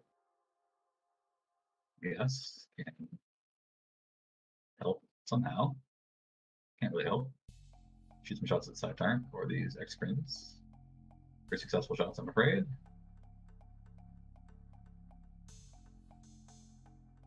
Let's move this slide over to here. Be around.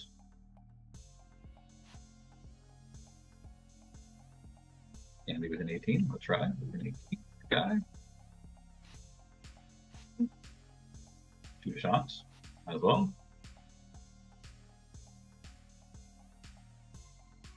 Then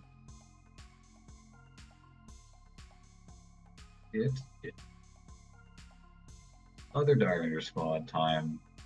That's an interesting question. I don't know how much I care about that Maleceptor. Could kind of preemptively drop one squad back here just to have for anti-Hive Tyrant measures. I think that's probably a wise choice. Like that future-proofing a little bit in case the Hive Tyrant lives and kills every single Wind Rider, which is certainly a potential. There's only 9 Wind Riders in a unit, and that Hive Tyrant can make 10 attacks with a bunch of rerolls. If he doesn't die here, he's going to kill a great swath of poor Eldari. But then he'll fortunately get picked up by Dire Avengers, who can then move on to the objective, which is a big deal.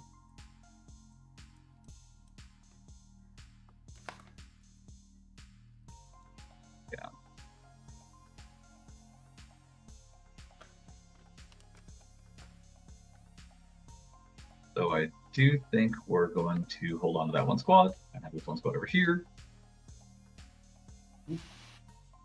Then it's duty time, or thematic time, I guess. 5-2. Quicker, but she's good. Put back. There you go. And then this guy's gonna cast, and he's gonna, do his thing. And this guy doesn't really care. I guess he can go somewhere. Full advance. See where he goes. 10 inches. That's a lot to offer.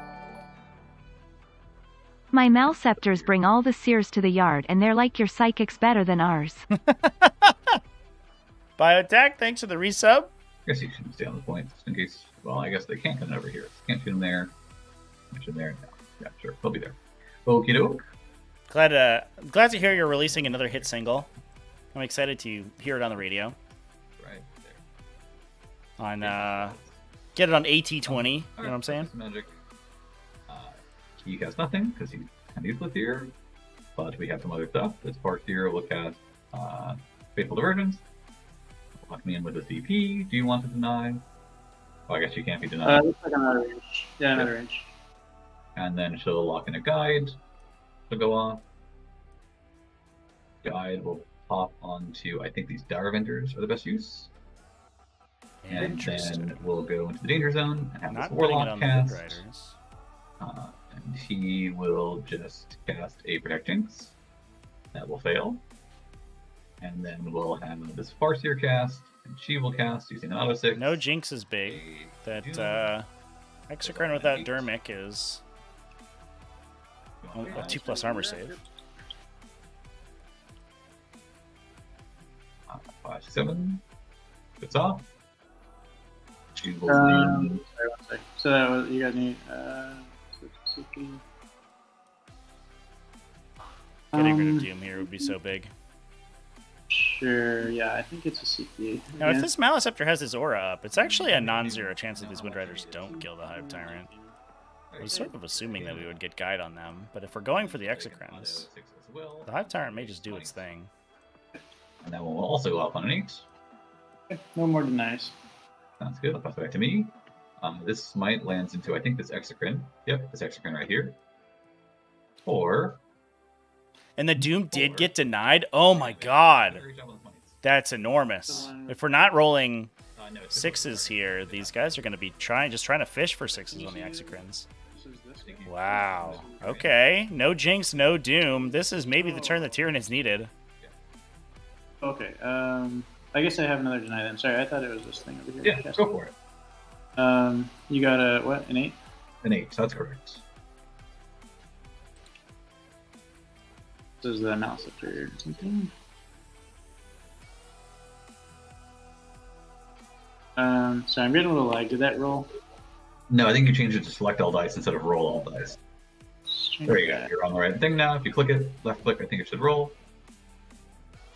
It does not roll. That go? No, let me try again. There you go. Now it rolls. 7. Okay, so I still got left. Yeah, great. Cool. So it goes through for the 3 damage onto the Exocrine. Okay, down to 12. And then it is shooty time. This guy cannot do anything of relevance. Cool. Let's shoot some stuff. We'll start with our friendly guys that have no choices. So we'll do a... well, can't put them out of range, but that's fine. We'll do a Night Spinner here into the Hive Tyrant. We have a big gun, Flammo. Unfortunate the Hive Tyrant couldn't get out of line of sight here. Getting the indirect fire. This is the back Night Spinner or the front one? Front Night Spinner. Okay, so I think it's -1. I'm not sure actually. Well, let's find out. I think you can draw out line of sight to do. Ooh, I guess it close. uses your wings? No? I don't really know how that works. My base. So my base is like here.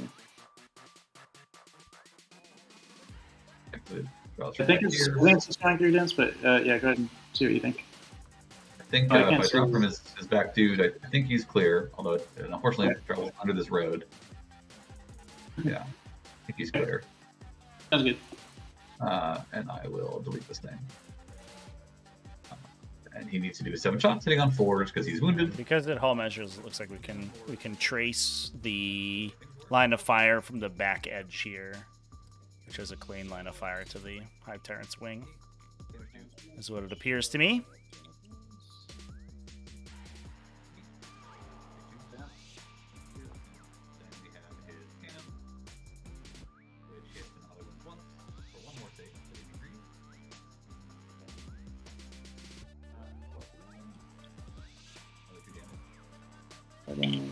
Thank you. 2, so he's at 8. 8. And then we'll do this back next spinner, who will shoot his cannon at the Exocrine, because he cannot shoot it at the Hive Tyrant, being out of range, and then his main gun of the Hive Tyrant. Main gun of the Hive Tyrant will shoot 11 shots. He's angry. 1, 2, 3, 6, 7, 8, 9, 10. Hive Tyrant already taking 4 here is a little bit scary. And he will hit on 3s. So right there. And 4s for 2 saves. AP2. Okay, 4 ups. 8. On both. Saves are not what we needed here, chat. And then 5 ups. Hive Tyrant already take down 3, 7 wounds. down Ugh. And then we have the cannon. That's back to me. The cannon is at -1 because it's firing through the dents now. So it just gets 1 auto wound, which is AP3, onto this Exocrine. Okay, so that goes with the 4 up. 8. Back to me. Those are the 2 tanks. We'll do the Farseer, because there's not a lot else going on for her. So she'll shoot that guy with her pistol and take 2 auto hits. And then 1 more shot. Blammo. Hits on 5. Strength 6 needs a 3 to wound, or sorry, 5 to wound, which will not go through. So she'll do 4 more wounds to that Exocrine. Alright, down to 8. Ugh, And then she Kurnos will bow. focus, Going absolutely 5 ham inches. today, chat. which is not super helpful. She could go 2 through here, so she'll just actually end up going this direction. And then we have other people shooting. It's a Viper shooting his catapult into the Exocrine and his cannon into the Hive Tyrant. The catapult into the Exocrine, blammo. Gets 2 auto wounds, 2 hits, and then needs 8 or 6s to wound. So just 2 at AP3 onto that Exocrine. Damage 1. Okay, so these are 4 ups. Sorry, they. I'll put them into the box for you. 4 ups on the blue side. It's good. You passed the goal. Me. And then into the Hive Tyrento.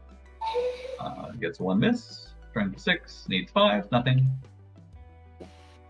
And then we have no Rangers for obvious reasons. And we have. I guess we didn't encephalic diffuse off this Maliceptor, chat. Let's find out. I don't think I did that. Yeah. Cmob has a token for that he didn't place down, and it did cast powers. That's bizarre, actually, because I think the encephalic diffusion would have been huge here. I think that would have saved him probably 4 wounds across those Night Spitter shots. And they will spend 1 CP to Bladestorm. Okay, what does that do again? The 5 6 is to hit explode. Alrighty, 33 shots. Blammo. And they have guides, they'll reroll everything that's not a 6. Blammo. These guys miss. These guys explode. Oh boy. And auto wound. And then they're looking. That's a for pretty good roll right there, chat. So that Well, many I guess it was 84s, okay. Which I think are 6 of saves.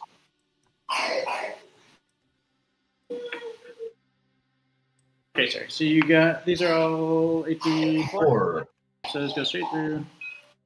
Oh, I think they have a 6 of save, right? 2 up, 3 up, 4 up, 5 up. So you got to 6 up save. Thank you. Not that I, wouldn't mind doing 5 more Look damage. at that. Oh, Awesome. pretty good. Good roll And then 5 ups. against the Dire Avengers. Like 3 more, so 3, he is 6, barely 7. bracketed. Down to 8. Or not quite bracketed, actually. Cool. Alright. And then we will Solid. do Solid showing from the Exocrine. an interesting situation.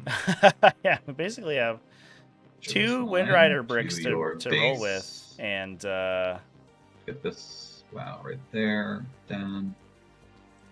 3 targets we have to remove, none of which are debuffed, and we have no rerolls here. So they're going to split. I'm going to delete some of these other guys because they're confusing me. Delete this, which we don't need. Delete this, which we don't need. Delete this, which we don't need. So red squad will split everyone who can fire at the Hive Tyrant without a -1, which is 1, 2, 3, 4, 5 guys, I think. These 5 right here. At him, and then the other 4 will shoot at the Exocrine with the impulse save. Yeah, I think they can all see. Yep. Yeah, because I think it's to the base, right? Oh yeah, you're measuring line of sight. I see. Yeah, you were looking at the dents, but yeah, I was just making sure it's safe. Yep. All right. So we have So I Five think we guys. have this is red or green we're shooting with right now. Red right now. Okay, because I think this guy's gonna suffer dents, right? Firing at the Hive Tyrant. So you're gonna Is it base to base or line of sight to base? it's base to base. You All pick right, a point. then yes, yeah, you are your correct. base. I thought it was base, or I thought it was line of sight to base. That would be very strange. It would. So in that case, we have 4 shooting at him and 5 shooting at the Excren. Yeah. So 4 shooting at him, 1. To be fair, And some of the exocrine will be dense, I think, right? But this is I gonna think be all of it. I weird. guess This anyone's is gonna not be on weird events, anyway. so all of it for this one. Oh, I'll we just gotta take roll real quick. 3 separate batches. So exocrine and dense, One, exocrine and not dense, 2 regular Hive shots. Tyrant and not dense. Amazing. So 1 save, AP3 onto that Excren, Okay, 4 up. 1 damage, And and 7. then 4 onto the Hive Tyrant. 1, 2, 3, 4. Blammo. These guys go away. These guys auto wound.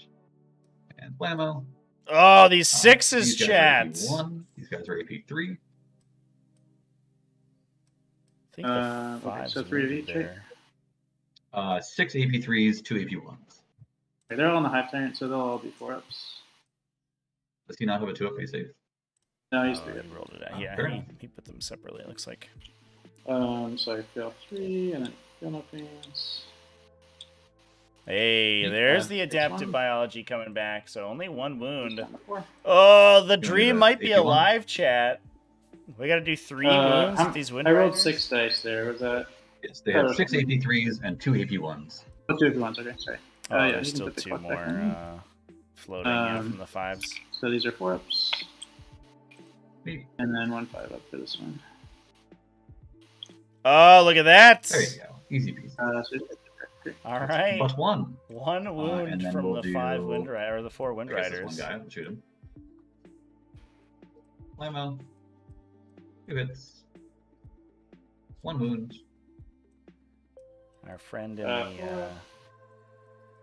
in the behind enemy lines Good. saves it. Neat. Oh, And then I think. What do we we'll get, go ahead and chats? have This squad shoot. looks and like we'll I have kind of 5. rotate from my fire, so they'll just shoot all the Hive Tyrant, except for the 2 who can't. They'll shoot at that Excren. So they have 2 who cannot. They shoot at the Excren. And I do think are suffering the penalty. Yes, they are. And for dense, it looks like you have like a couple who probably do, but some who don't. I think they that's definitely true. The 2 shooting at the Excren definitely do suffer it. We're finished rolling them. So 1 wound on that Excren. Okay, so it's one of them. Okay, so that's a 4 up. Neat, does damage. So I take 1 down to 6. And then onto the Hive Tyrant, we're looking at I think it was these 2 guys are out. We're looking at 1, The red 2, line there. 1, 2, 3, 4 who don't suffer it, and 1, 2, 3 who do. 1, 2, 3, 4, 3. Okay. 1, 2, 3. You good with that? Back to me. Oh, that's good. I'll do the 3 who do suffer it. They suffer it a couple of times. And then they force 2 saves. I'll just leave them here for now. Okay. And then we'll do the 1, 2, 3, 4 who do not. 4, 5, 6, 7, 8. No, there's 2 guys not shooting here, chat. Ooh, no auto wounds. That's no good. That were Oh, out of and then range lots of regular of wounds. everything. Well, there you go. All right, that many saves. They were all in range of the Tyrant. So 2 guys were. So they were all in range of the Exocrine, because they moved up to shoot the Exocrine. 2 were out of range on the Exocrine, which is why of the Hive Tyrant, which is why we rolled them into the Exocrine, and that's what did the damage here. Ooh. They were not all going to be in range of the Tyrant, but that's why they're not all shooting at it. I don't think. Oh yeah, I guess he might kill that guy. Does he lash out? Oh, he does go down exacties. Ooh, that sucks. Oh, that's effect to me. That's unfortunate. For The dream's Bahra, dead. I believe is the only man left to go. But And we'll we, shoot. yeah, we could. I mean, Behareth might kill an Exocrine, but it seems Kill that unlikely. guy. But that does mean that we have 2 Don't Exocrines love the alive. idea of an Overwatch. That would The Wind Riders had to move out instead of battle focusing. And they're kind of in the danger zone of a Maliceptor now. Safe from overwatch. So if we call New Earthrip imperative, although said the you could Maliceptor's potentially being win this guy. blocked, But it's not super likely to kill you or them. it doesn't look like it can get into range of anything, so it's I going to think blow he up the will Wind put it Rider and then call it a into- day, I put the think. shots That's unfortunate. into- But we may be able to pull This most of different. these 2 units down. No, But that put it leaves the into Dire next turn. Avengers. Take my chances. All right, 4 shots. And 6 wounds. 1 auto wound. He's strength 6 in shooting, so wounds on 5s and 6s. So 2 wounds, AP2. On the guy with the invuln. Yep, at the end, that's right. Yeah, if we'd seen, I think if we'd seen Encephalic Diffusion cast here that turn, then we would have seen the Hive Tyrant survive. It would have meant that all of these little attacks wound on 6s instead of 5s, the ones that didn't automatically wound, and then the Night Spinner would have wounded on 5s. That actually would have been enormous. I think the Hive Tyrant would have been left with quite a few wounds left. We'll certainly not do it. So we'll spend a CP to try again. And land a 7. Recharging the 1 extra, right? Yep, that's correct. And I'll land right here, within range. And Alright, well, I think that's the only charge. We'll drop his 6 attacks. see if Behareth can put 2 wounds in on the Sexicran. I'm hoping not. But all evens out. Strength 5, wounds on 5s. 2 wounds, you gotta fail Two. both Don't fail them. invuln saves. Yeah, it only fails 1, so he's still alive.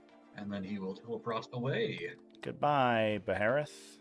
I think back to here is where he wants to be.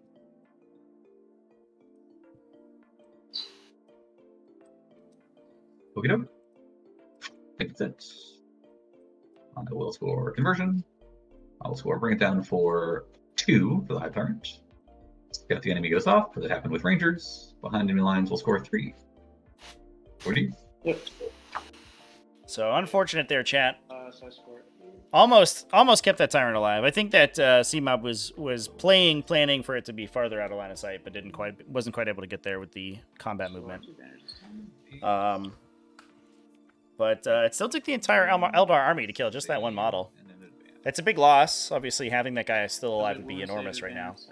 But it is what it is. Save advance. Okay. Sounds good. Okay, Anthes. And unfortunately, we see a little bit of the downside of Maliceptors here. They have the potential to do a ton of damage, but it's all within that 12-inch range bubble. And it's kind of within your opponent's power to control where they're able to deal the damage. So both of these Maliceptors not being sort of dead in the middle of the table means that Cmob doesn't have an enormous amount of counterattacks. Now, he does, I believe, have an avenue where he can put down Pyrovores near to counteract these Dire Avengers without them getting hit by Forewarned. Since I don't believe that these guys are close enough to the Farseer to use Forewarned. It is, if I remember correctly, a 6-inch range from a Farseer to use it.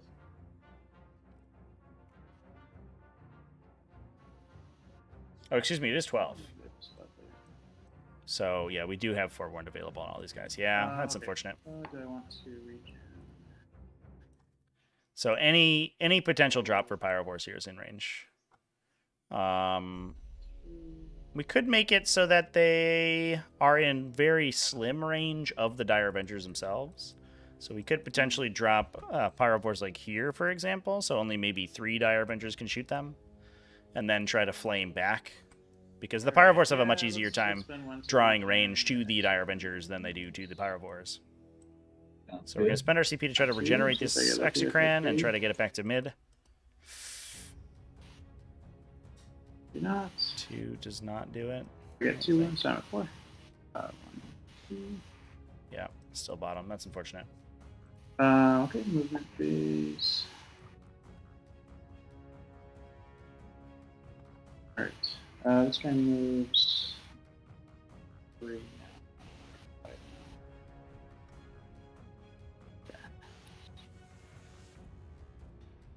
So I'll move like 2.4 this way. He's less than half his movement. Sounds reasonable. See if I can get these Pyrovores in here. Okay, so there's maybe a spot over there. call for a general warning again, so you're not gotcha by what's my Jake? The off skin. What's the range? It's like within 18 of Yeah, it's 18 of the unit shooting, as long as they're within 12 of a Farseer, and she's within 12 of basically the whole army at this rate. So the whole army's camping out in this corner. Okay. That's 1 CP. 2 CP. I wish.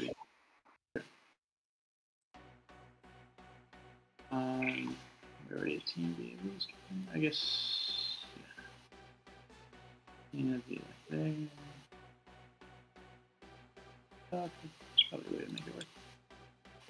Okay, this guy will move forward 4 inches. 9 inches. And we'll just see.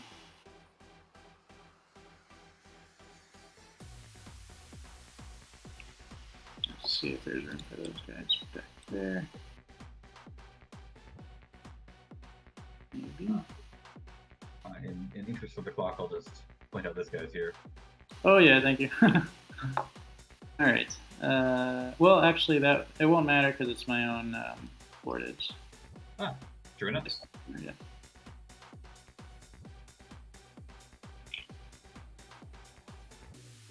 I think they do have to be within 1 inch of the edge of the board if it's your own board edge and you're ignoring the 9 inches. That's right. Is that by model or is that by units? That's a good question. I actually don't know. I will find out. We'll have PDF core rules. I should know this, but I do not. It's a pretty niche situation. Doesn't come up a lot. I'm looking for reinforcements. Strategic reinforcement. Quickly. Forcing units.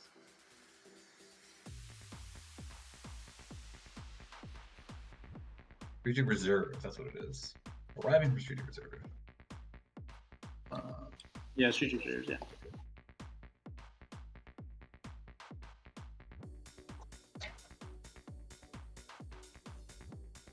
On aircraft, don't care about that. There's a section called like arriving from strategic reserves. Yeah.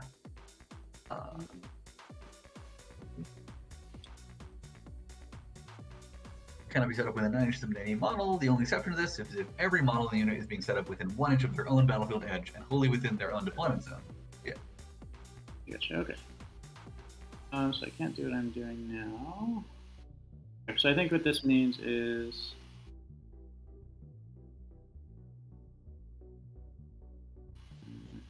guess I'll have shots on me though if I do that. It's like it's not that moving.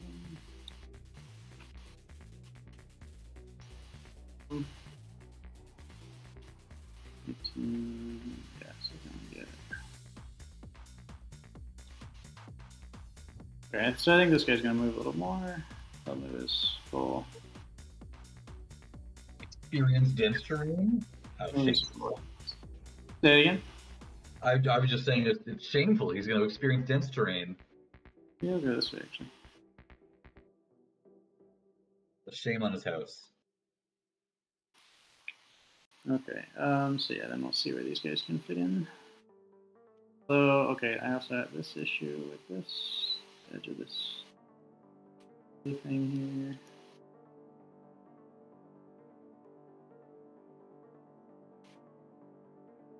Not even be able to get them all.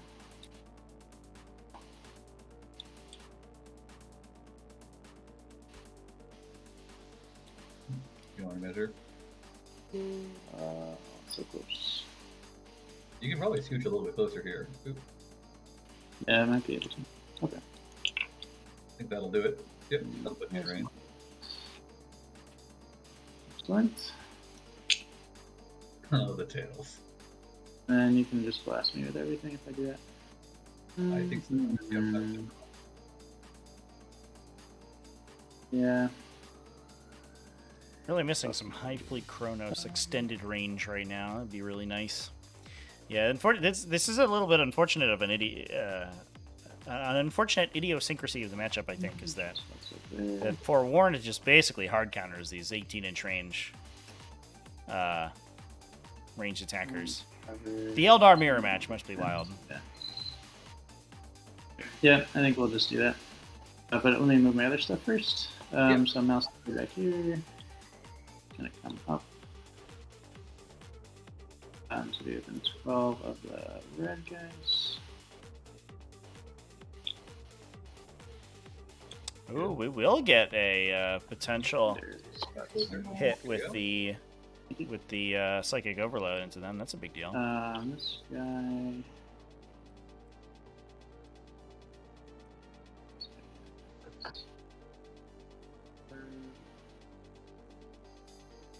Right, so this guy will just. Yeah, I guess we'll see there. We'll advance the fireboards in the back. It's moving and grooving. Yeah, so 10. So shoot 18, so 28 is their range. Boy. We can probably get some shots.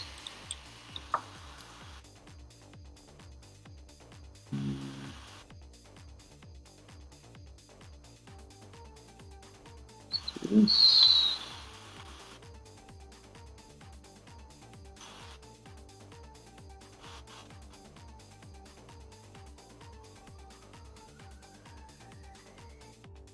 Okay.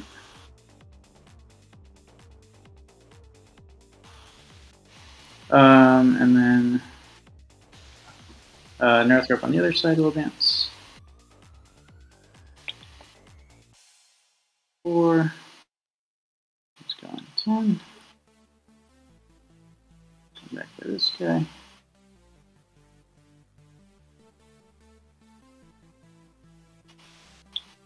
Mouse up there will advance. Are these sticky objectives? I'm gonna double check that. I don't think on this one. I think that's on the 6 objective ones. Yeah, I think you're right. Okay, that's not. I believe that's a death and I seal. do think this one does have the thing where, I'll double check, where if you lose your warlord, you might not get CP. Oh, you're right, actually, yeah, so I might not get the CP. I think it's a roll now, though. What's the Hive Tyrant or warlord? Yeah, it's a 4+. Yeah, Hive Tyrant is a warlord, so. Yes, it's a 4+. Yeah, I'll roll that right now. Yeah, that is fair. Nope, so yeah, I can. Oh, so I'll just unheal the wounds that I. Gotcha. Okay, cool. Sounds good. Get to. Unfortunate. All right. The extra downside That's of having good. the aggressive Hive Tyrant builds. We'll do some psychic. If you hit the end of the move phase, I will shoot at you. Oh, yeah, so go ahead and pop them with whatever I can. Spend both my TP and fire away. They have 33 shots. Yep. Ooh, that's too many. Blade Storm is not active, but Guide is active. Oh boy. And I think if we're winning on 5s, we do want to reroll everything. My knowledge of how this works. These guys miss. These guys auto wounds. Those guys now need 5s. So you're looking at 2 AP2s and this many AP4s. Oof. Yeah, that might just. It doesn't quite peel the unit, but it's real close. Yeah, it doesn't matter what I write them. So AP2s will be 5-ups. So I've taken 2, and then I'll roll these. It's like 12 AP4s. Oh, this one guy left on 1 wound. Oh boy. 13, 14. Wow, that is unfortunate. Yeah, I think maybe that triggering that forewarn there was a bit of a mistake. We do get 1 Pyrovore left to shoot back. Ooh. Yep, that checked out. Excellent.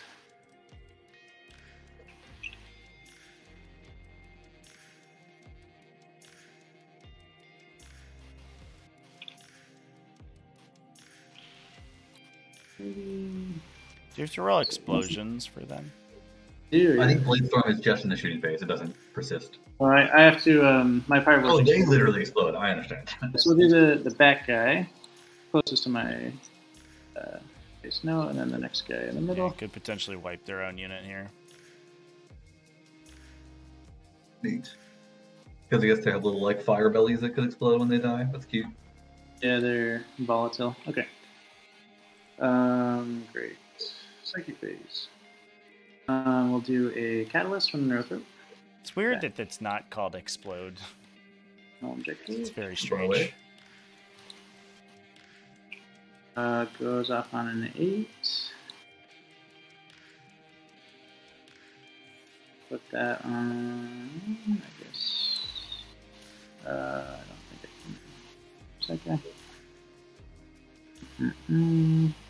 No. That doesn't seem that useful, to be honest. It's protecting 2 wounds is not super exciting. I'll go on. Yeah, there you go. These guys, I guess.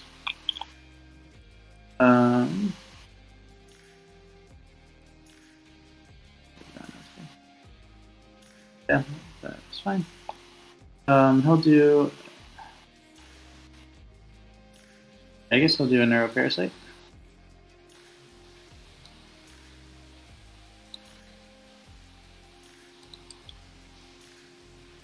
That goes off on 8. Sounds good. So I'll chain to the red unit. So there's 10 of those guys. Oh, that's not for it. It's everything. Go for it. 5s will be mortals. So 4 mortals on the red. Good. Kill this guy. Kill this guy.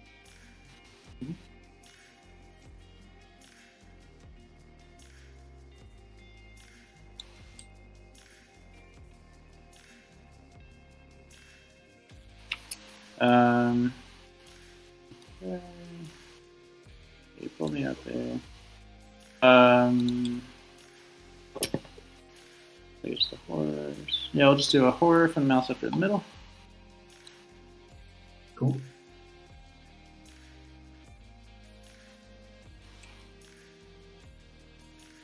I don't think you roll this die, but it will go off either way. You wanna roll that one? There you go. Do you want to try to deny?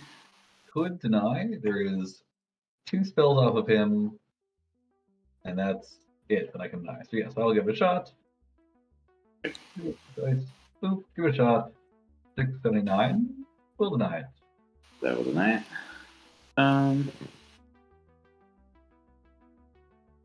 Alright, I guess he will smite. Oh yeah, he will. Take the 10. So yeah, unless you deny that guy, I'll just die. It'll be 1 plus 3. 1 minimum. Anything else I can deny? I guess I could deny this, but she can try and deny, sure. So give it a shot. Roll. 6, 7, does not deny, and that will kill him. Just kill that guy, yeah. Right. I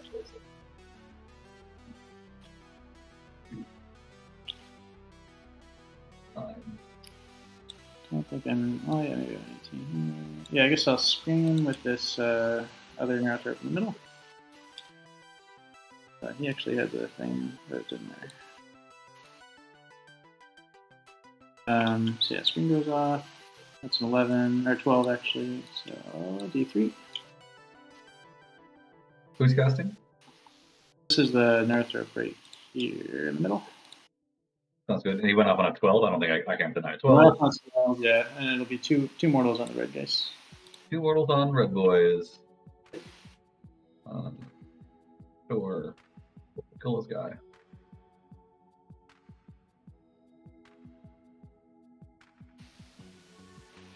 The psychic phase, we'll do a little shooting. And we'll do the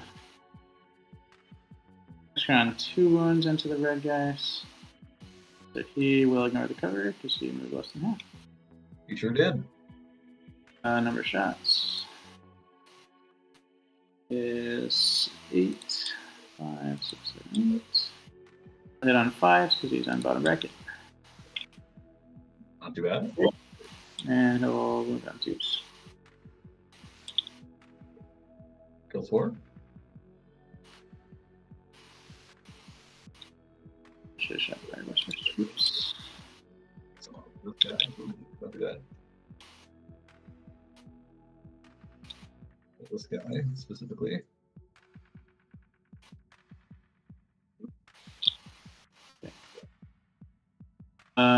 So yeah, I'll put one fireball into this case. Yep, sounds good. Number of shots. 7. Wounding on force. 3. AP1. AP1 makes these 4-up saves. Take the damage. We'll do the 1 Firevore into the Dire Avengers.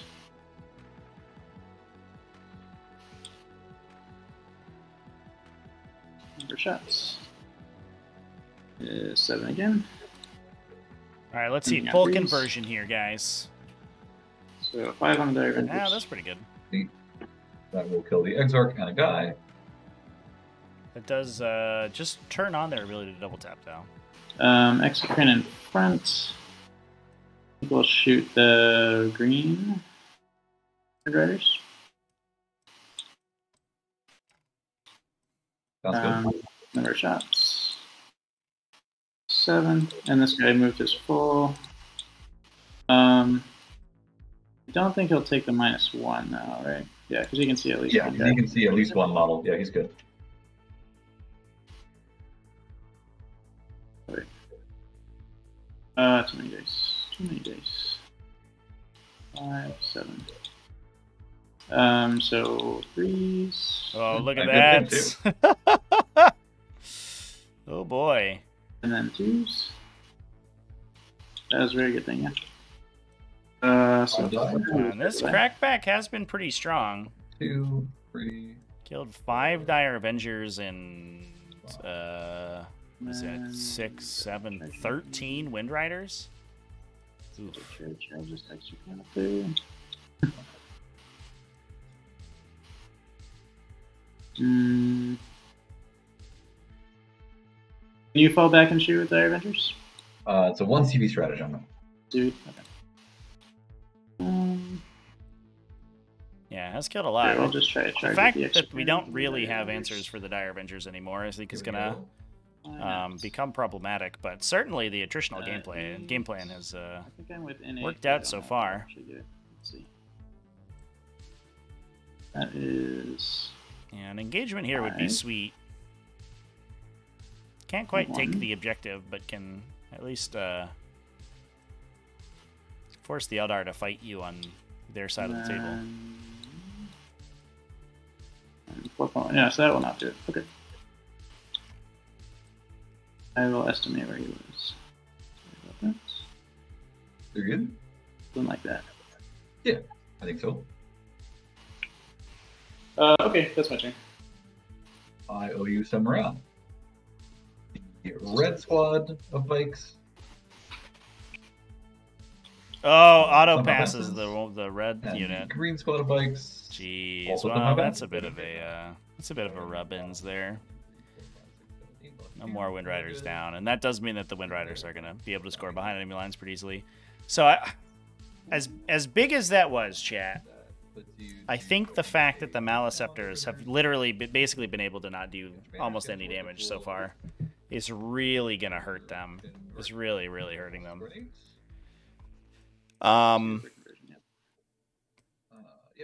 We needed a Maleceptor to get up in here and just blitz one of these Wind Riders down, and I think keeping this Maleceptor in the back so far back, I think mostly to protect the rear Neurothrope, is really harming because we weren't able to get it up to a position where it could then it could not be screened out easily from affecting the other Wind Riders.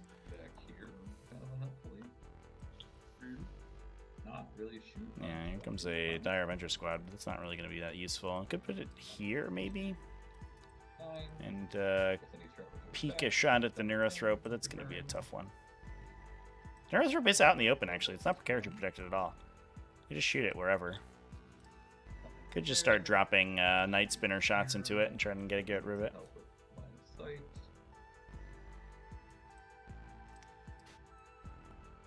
You guys over here. Shoots over there. That, I guess, is 2 damage we have to do. That feels excessive. Doable. Might be able to shoot a Pyrovore. What? This Pyrovore can be seen. It's going to be around this column. right there. 4. Guess we'll have our 1 Exarch be there. And then get up right up in there.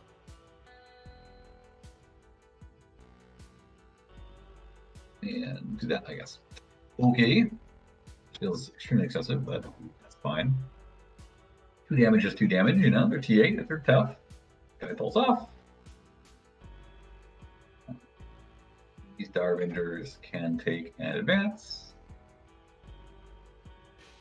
They're going a measly 8 inches.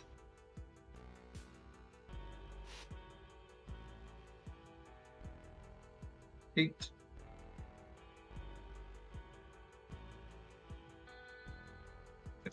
Better off being in some cover.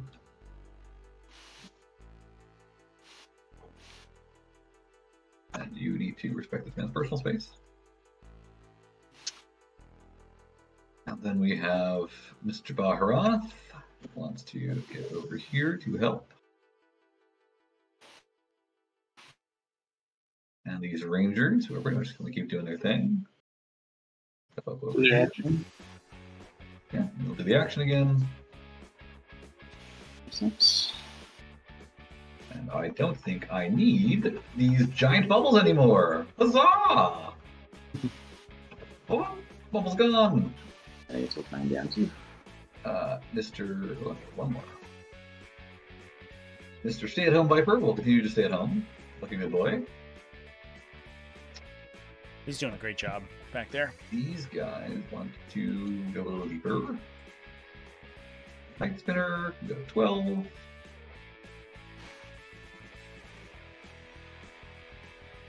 Encroach. None of these guys are OPSEC, correct? That is correct. This Threat Squad could advance. And over here, because of personal space reasons. This character, I guess, could intervene into them. That'd be fine. He could. But I don't have a lot of faith in his ability. He's got 1 wound. He's got, like, you know, 2 attacks. 2 attacks hits on 5s. These guys, I don't know, could do it. Nope, I don't think they could. So, red guys, it's you. You do.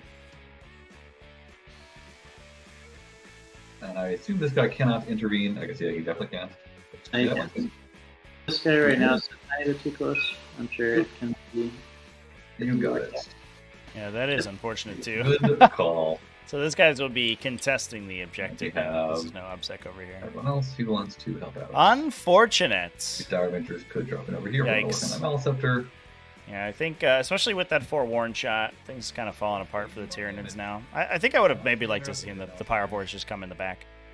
And not eating the forewarned, but at least it ate 2 CP from the Eldar. But that is small consolation to the fact that the Eldar now have kind of free reign of the table. So I need to get guys out of the way first. So we'll start with this Warlock. Again, Boogie.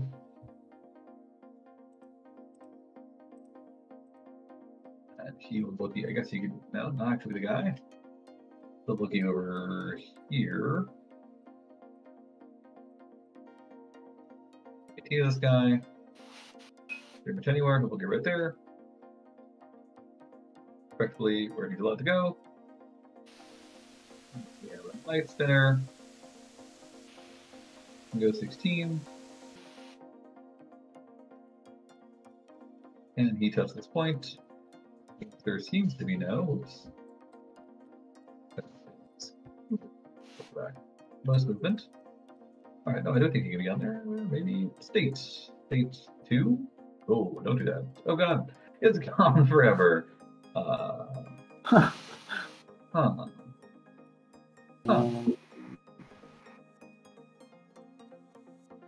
Undo somehow. An undo button. He just leave the road. What a good call. State. There we go. 3! Alright, looks like we got a little jet engine in there. I can see to put it back. What a bad job I'm doing. Thank you, Treppy. Okay. And then we have these jet bikes. It is a downside of the cosmetic additions to the map for sure. Sometimes you just got to get rid of them for the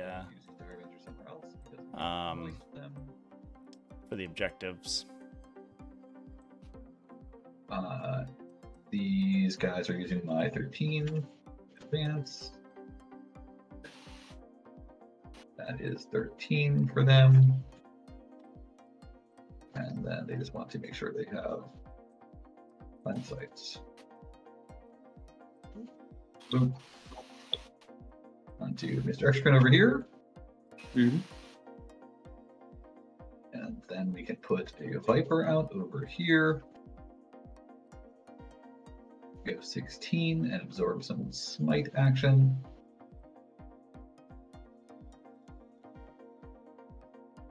We would like to be outside of deny range with her. But then who does she guide? I guess those dudes.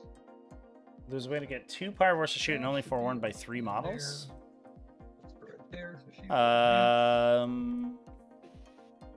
that would have been extremely difficult.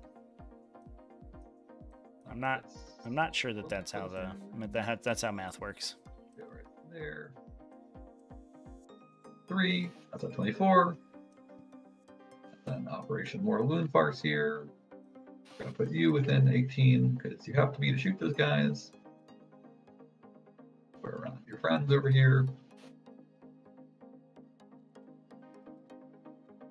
The issue with that movement is that the Pyrovores all had to be within 1 inch of the table edge. As well. So, kind of by definition, the back one, the first one would have had to be like 14 inches or so away, like 4 inches closer than the second one, which put the almost the entire dire measure unit in range to shoot. So I think you could limit the amount of forewarned, the amount of shooting that had to come in out of the Dire Avengers, but by doing so, you would only get 1 Pyroward to shoot anyway. I think we have to come down probably somewhere else just to work on this mouse even though it's going to be mean to him.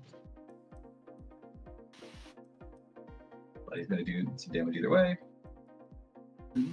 So I would just want to be in a place where a mouse could not touch this and engage me. Looks like it isn't going to be an issue. Yep. Sounds great. And we'll do a little shooting. Cool. I think that is that. Do some magic. Magique. I'll start with some Magique off of this guy. He will attempt a Quicken Restrain. 4, 5, 6, 7. Which does, yep, he's not within, oh, he is within range. Does not go off because he needs a, what does it need? Does need a 6. All right, so it does go off on a 6. Do you want to deny? Yeah, I will try. I'll do it with the mouse scepter on my... Yeah, it could have limited the incoming shots for sure, chat. I just think it probably, Cmob probably didn't want to spend just the physical time to do it. Because he's a little bit low on clock right now. Okay. Unfortunately, it looks like he's having connection issues today. It's got a little spiky all over the place on his ping. Guide. That goes off. She will drop guide onto, I suppose, probably should have done this in reverse order. Where's the Farseer? This Farseer right here should be set in high range. Out of range, okay, yeah. Drop onto these guys. So I should have done this in the other order. And then she'll cast Faithful Divergence. Which let's go off. Hey, we have a 2 CP. And use that stratagem that we never see. And then we have these guys who are super in deny range. We'll start with this Warlock, who's just tossing out a smite. Goes off on a 9, down to an 8, I assume. Yes, down to an 8. Yep. Okay, try to deny with my North Rip in the center. Sounds great. Goes off. Seems good. Sorry, what spell was that? It was smite. Okay, cool. It's the Exocrine. Hits him for 3 mortal wounds. The smites have been on fire lately. 1, 2, 3. And then the Farseer will go, and she will cast Doom. I rolled this D3, which fails. I don't want to spend any of my CP, so I'll let it fail. And then she'll cast Executioner, which also fails. And then we'll do shooting. That's all of our psychicking. we'll do folks who do not have options, which I suppose is these back Dire Avengers. And they shoot that Exocrine right in the face. And I guess the Exarch will split his guns off and shoot that fire floor. Alright, Exarch real quick. Flammo. The miss, it's not a wound. The auto wound just killed him actually. Wait, let me see if he blows up. Oh yeah, because you can do that. Exciting. No, he's good. He's chilling. And then we'll do these guys. They have some choices. They will split their shots, and they will shoot. I think half their shots. 1, 2, 3, 4, 5, 6, 7, 8 of them with no Exarch. They'll shoot. Well, I guess I don't know why I'm sleeping. The rest of these guys are shoot. There are 1, 2, 3, 4, 5, 6, 7, 8, 9. They hit on 3s. 6s are cool. 1s and 2s are bad. And then they wound on 6s. So we're looking at 8 AP4s onto that front Exocrine, which I think is the one with the invul save. Maybe not. No, the front one does not have the invul. So 8 AP4s, so those are 8 AP4s. Perkysaurus, thanks for the follow. Yeah. That is enough to kill him. Does he lash out? He does not. And then we will do So first Exocrine finally goes down. It looks like the second Exocrine is quickly to follow. And I think it just becomes a question of whether or not the two Maliceptors can fight their way out. Now, unfortunately, one of them's kind of tied to the back here, so I think one of them has to go back and kill these Dire Avengers and hold down Objective 4. The other one can push forward. Fortunately, it's not screened currently, but that could change. But Cmob is also still only scoring a 4-point primary. And with Prospero holding up a 12-point primary on round 5, I think that maybe curtains. We are going to get a lot of points and no prisoners. Lost a couple because of morale checks, but it was a little beneficial that Prospero rolled so well on morale checks the last turn, because those models are going to be scored for no prisoners now. Yeah, so we will take the first 5. 6s makes 2, and then 5 of Dono Pains on those 3. Catalyst so coming in clutch here for the so we'll take Fire one Wars. more.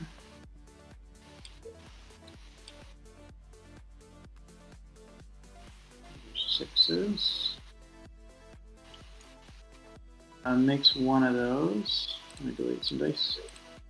So he's taking 1, and I have to take 3 Dono Pains here. Try it again. for these guys. Thank you. So he's taken 3 so far, and I've done 9 rolls, so I'll take the last 2. We'll do 6 ups, and then 5 ups. So he dies, and does he blow up? He does not. Okay.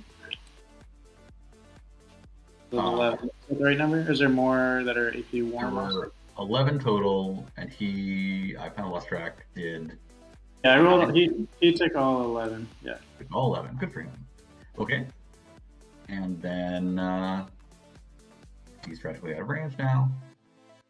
So we'll do this lady, shoot the Maliceptor. She got her 3 shots. 1 will auto wound. The others hit on 2. Are you touching that screen or? Yeah, I think she. Oh no, she's not. She was supposed to be. She just wants to shoot that guy. That's her purpose. Yeah. Which I guess she doesn't necessarily need to do, but that was my intent, so I'll leave her there. She does take more wounds to him. So great job. That's 4, you said? 6. 6, okay. Down to 9.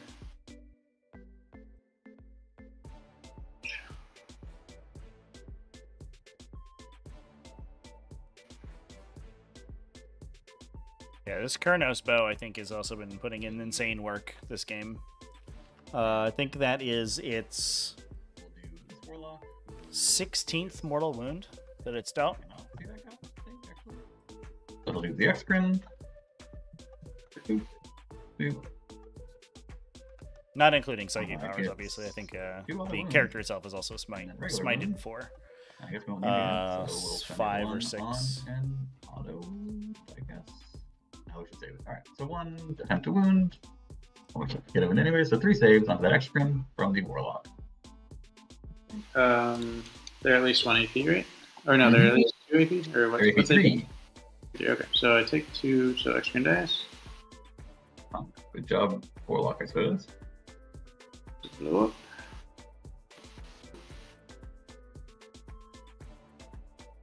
Neat. Power up is feeling awfully silly. I don't think you can stay him anymore. What's that been? Yeah, I don't think you can see anyone. I'll get rid of this thing. Nope, I don't think you can see anyone. So we'll do some of these Night Spinners. We have this Night Spinner who will shoot its shots into the Maleceptor.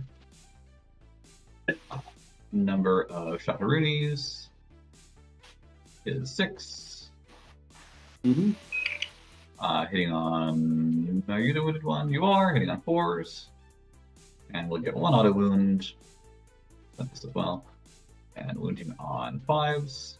We have 3 saves. Maybe 2. They're the shurikens? These are the Doom Weaver shots. Okay, do those auto wound too on 6s? Nope, they don't. I used an auto wound dice to auto. Oh, dice. I see. Okay, so you have 3 wounds? Wounds, yep. Alright, 4 ups. Take 4 damage. And then shoot the Shuriken, which does auto wound and misses once, and auto wound twice for 2 more AP3. Okay, 4 ups. Hit on those. Neat. And then I guess we'll shoot these guys at the Firevores. There are 1, 2, 3, 4 of them. We have 3s, we're rolling 1s because they're on an objective and they're mad about it. 1 auto wound. And they do a bad job. 1 AP 3, 2 AP 1s. Okay, AP 1s will be 4 ups. Neat. And AP 3 will be a 6 up. Nope, so it takes 3, down to 2. Neat. And then we have... Oh, sorry, I have to roll Field of Beans. Oh, yes, you do. Field of Beans. Sorry, he actually only takes 1, so he's at 4. Sounds good. I'll have the Viper shoot him. I guess the Viper will split off his catapult. This guy with 2 face save. Doesn't. I guess we'll blow. We'll do the Night Spinner, which will shoot him with the big gun. 10 shots, 2, 4, 6, 8, 10. Blammo. Couple of misses. Blammo. Couple of fail wounds. 2 wounds, AP2 onto him. Okay, 5 ups. Okay. Loves it. Shuriken Cannon. 1 auto wound, AP3. Guys miss. 6 up. Damage 2. 2, 5 ups. 1. And then we'll shoot him with this Viper now. The laser. Couple misses. 3 wounds, no AP. 3 ups. 1 damage. 5 up. Takes 1. And then the catapult. 1 auto wound.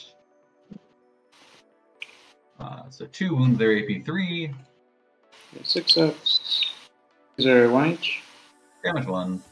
So 5 ups. Takes 2, so he dies. Does he blow up? He does not. Neat. And then the very last is going to be these Wind Riders who drop their shots into the Maleceptor. Yep. Sorry, the green Wind Riders? Is that? The red ones. Oh, the red ones. Yeah. Okay. Cool. They miss a bunch, and then they don't want. And then these guys shoot all their shots at that Maleceptor. Yep. They have 33 of them. Blammo. This is like a kind of stop, he's already dead moment, I feel like. We do have 2 Maleceptors remaining for the Tyranids. That was pretty brutal. Both Exocrines down, all the Pyrovores down. And literally just 4 models remaining versus the majority of an Eldar army. Not sure that Cmob has what it takes here. We can Ooh, kill that one guy. here comes the Neurothrope coming with the Heroic Go for it. Intervention. So got Get 2 him. attacks on 5s. Misses. Sad. Okay. Gotcha, strike. I punch you back with my do attack. Yeah, important there. If we'd killed that guy, would have preserved the banner, but that even drops this banner. So Cmob's only getting 1 on banners now. Alright. Because this is not the objective secured Neurothrope. No, this is the Resonance Barb Neurothrope. Yeah, that's unfortunate. Really, an important thing to keep in mind against these Wind Riders is that they have so many individual I think it's 4 it is, yeah. fast models. 6, yeah. 10, bring it down, scores another 6 points.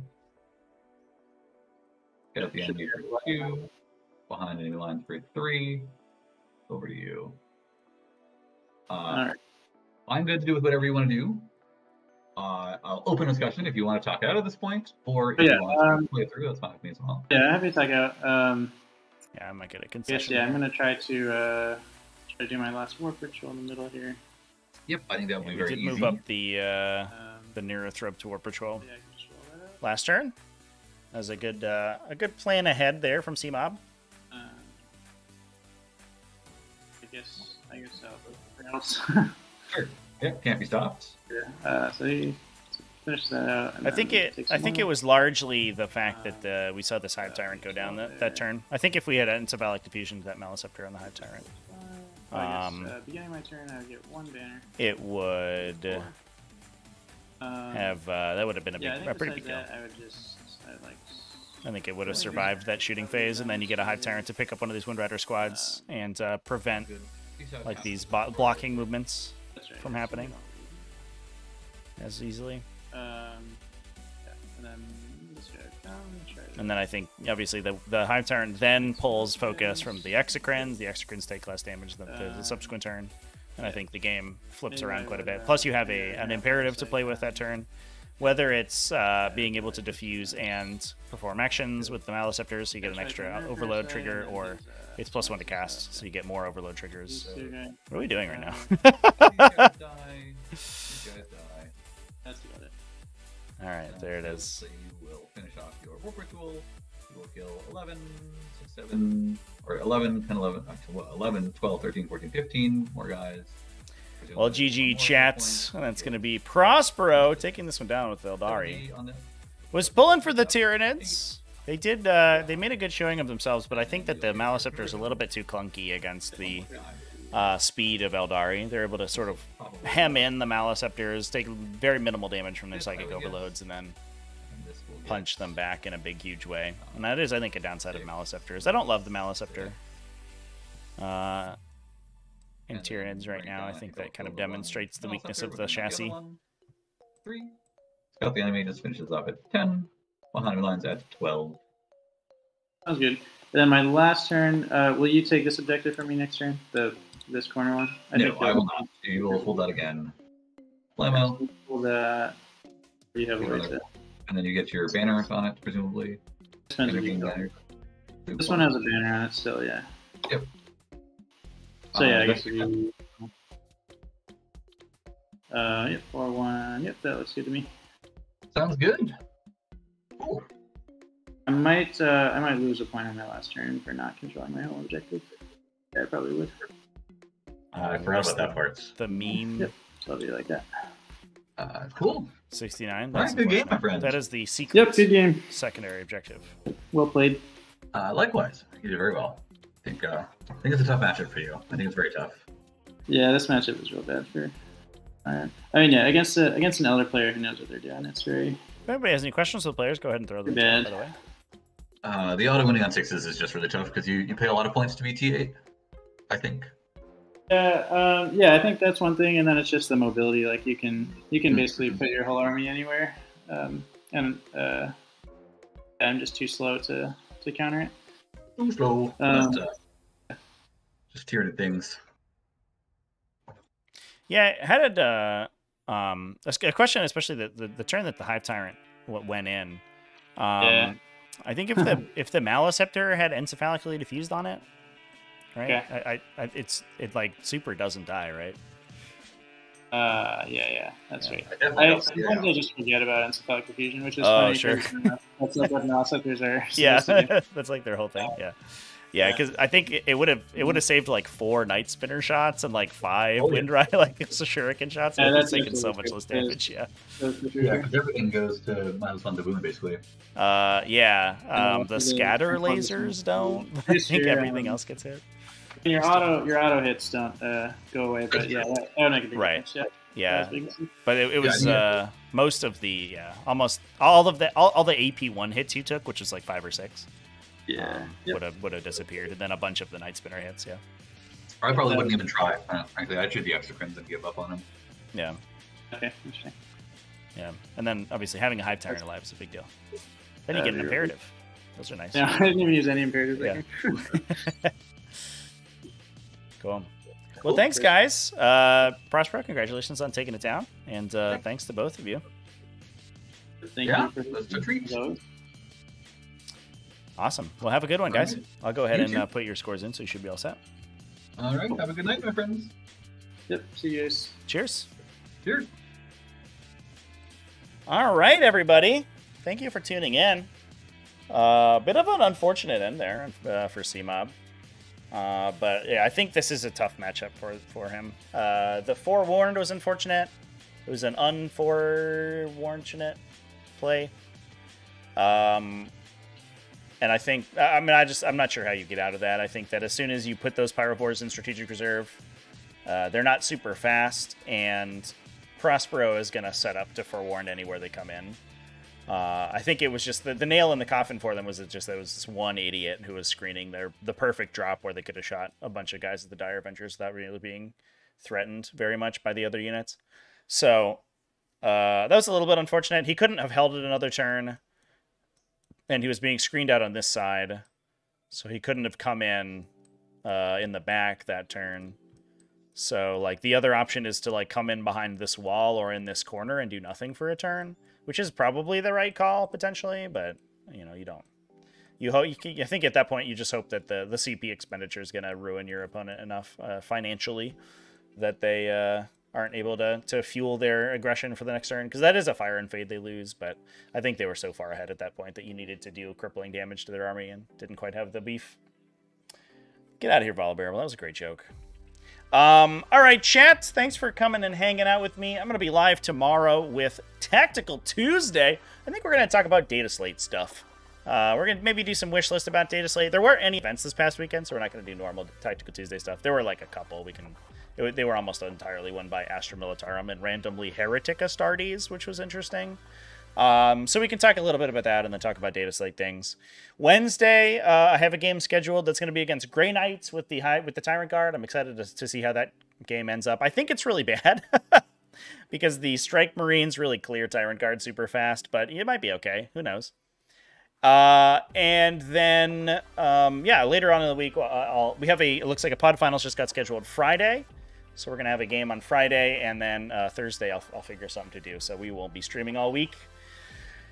So yeah, stay tuned to the Discord for more announcements, and let's go raiding.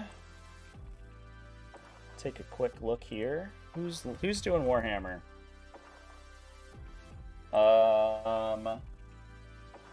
Protuck is doing something. We'll raid them. We'll see how it goes. All right, everyone. We'll hang out with Crotuck. Looks like they're 3D printing, which is kind of cool. And I will see you on Tactical Tuesday on the YouTube channel tomorrow. Cheers.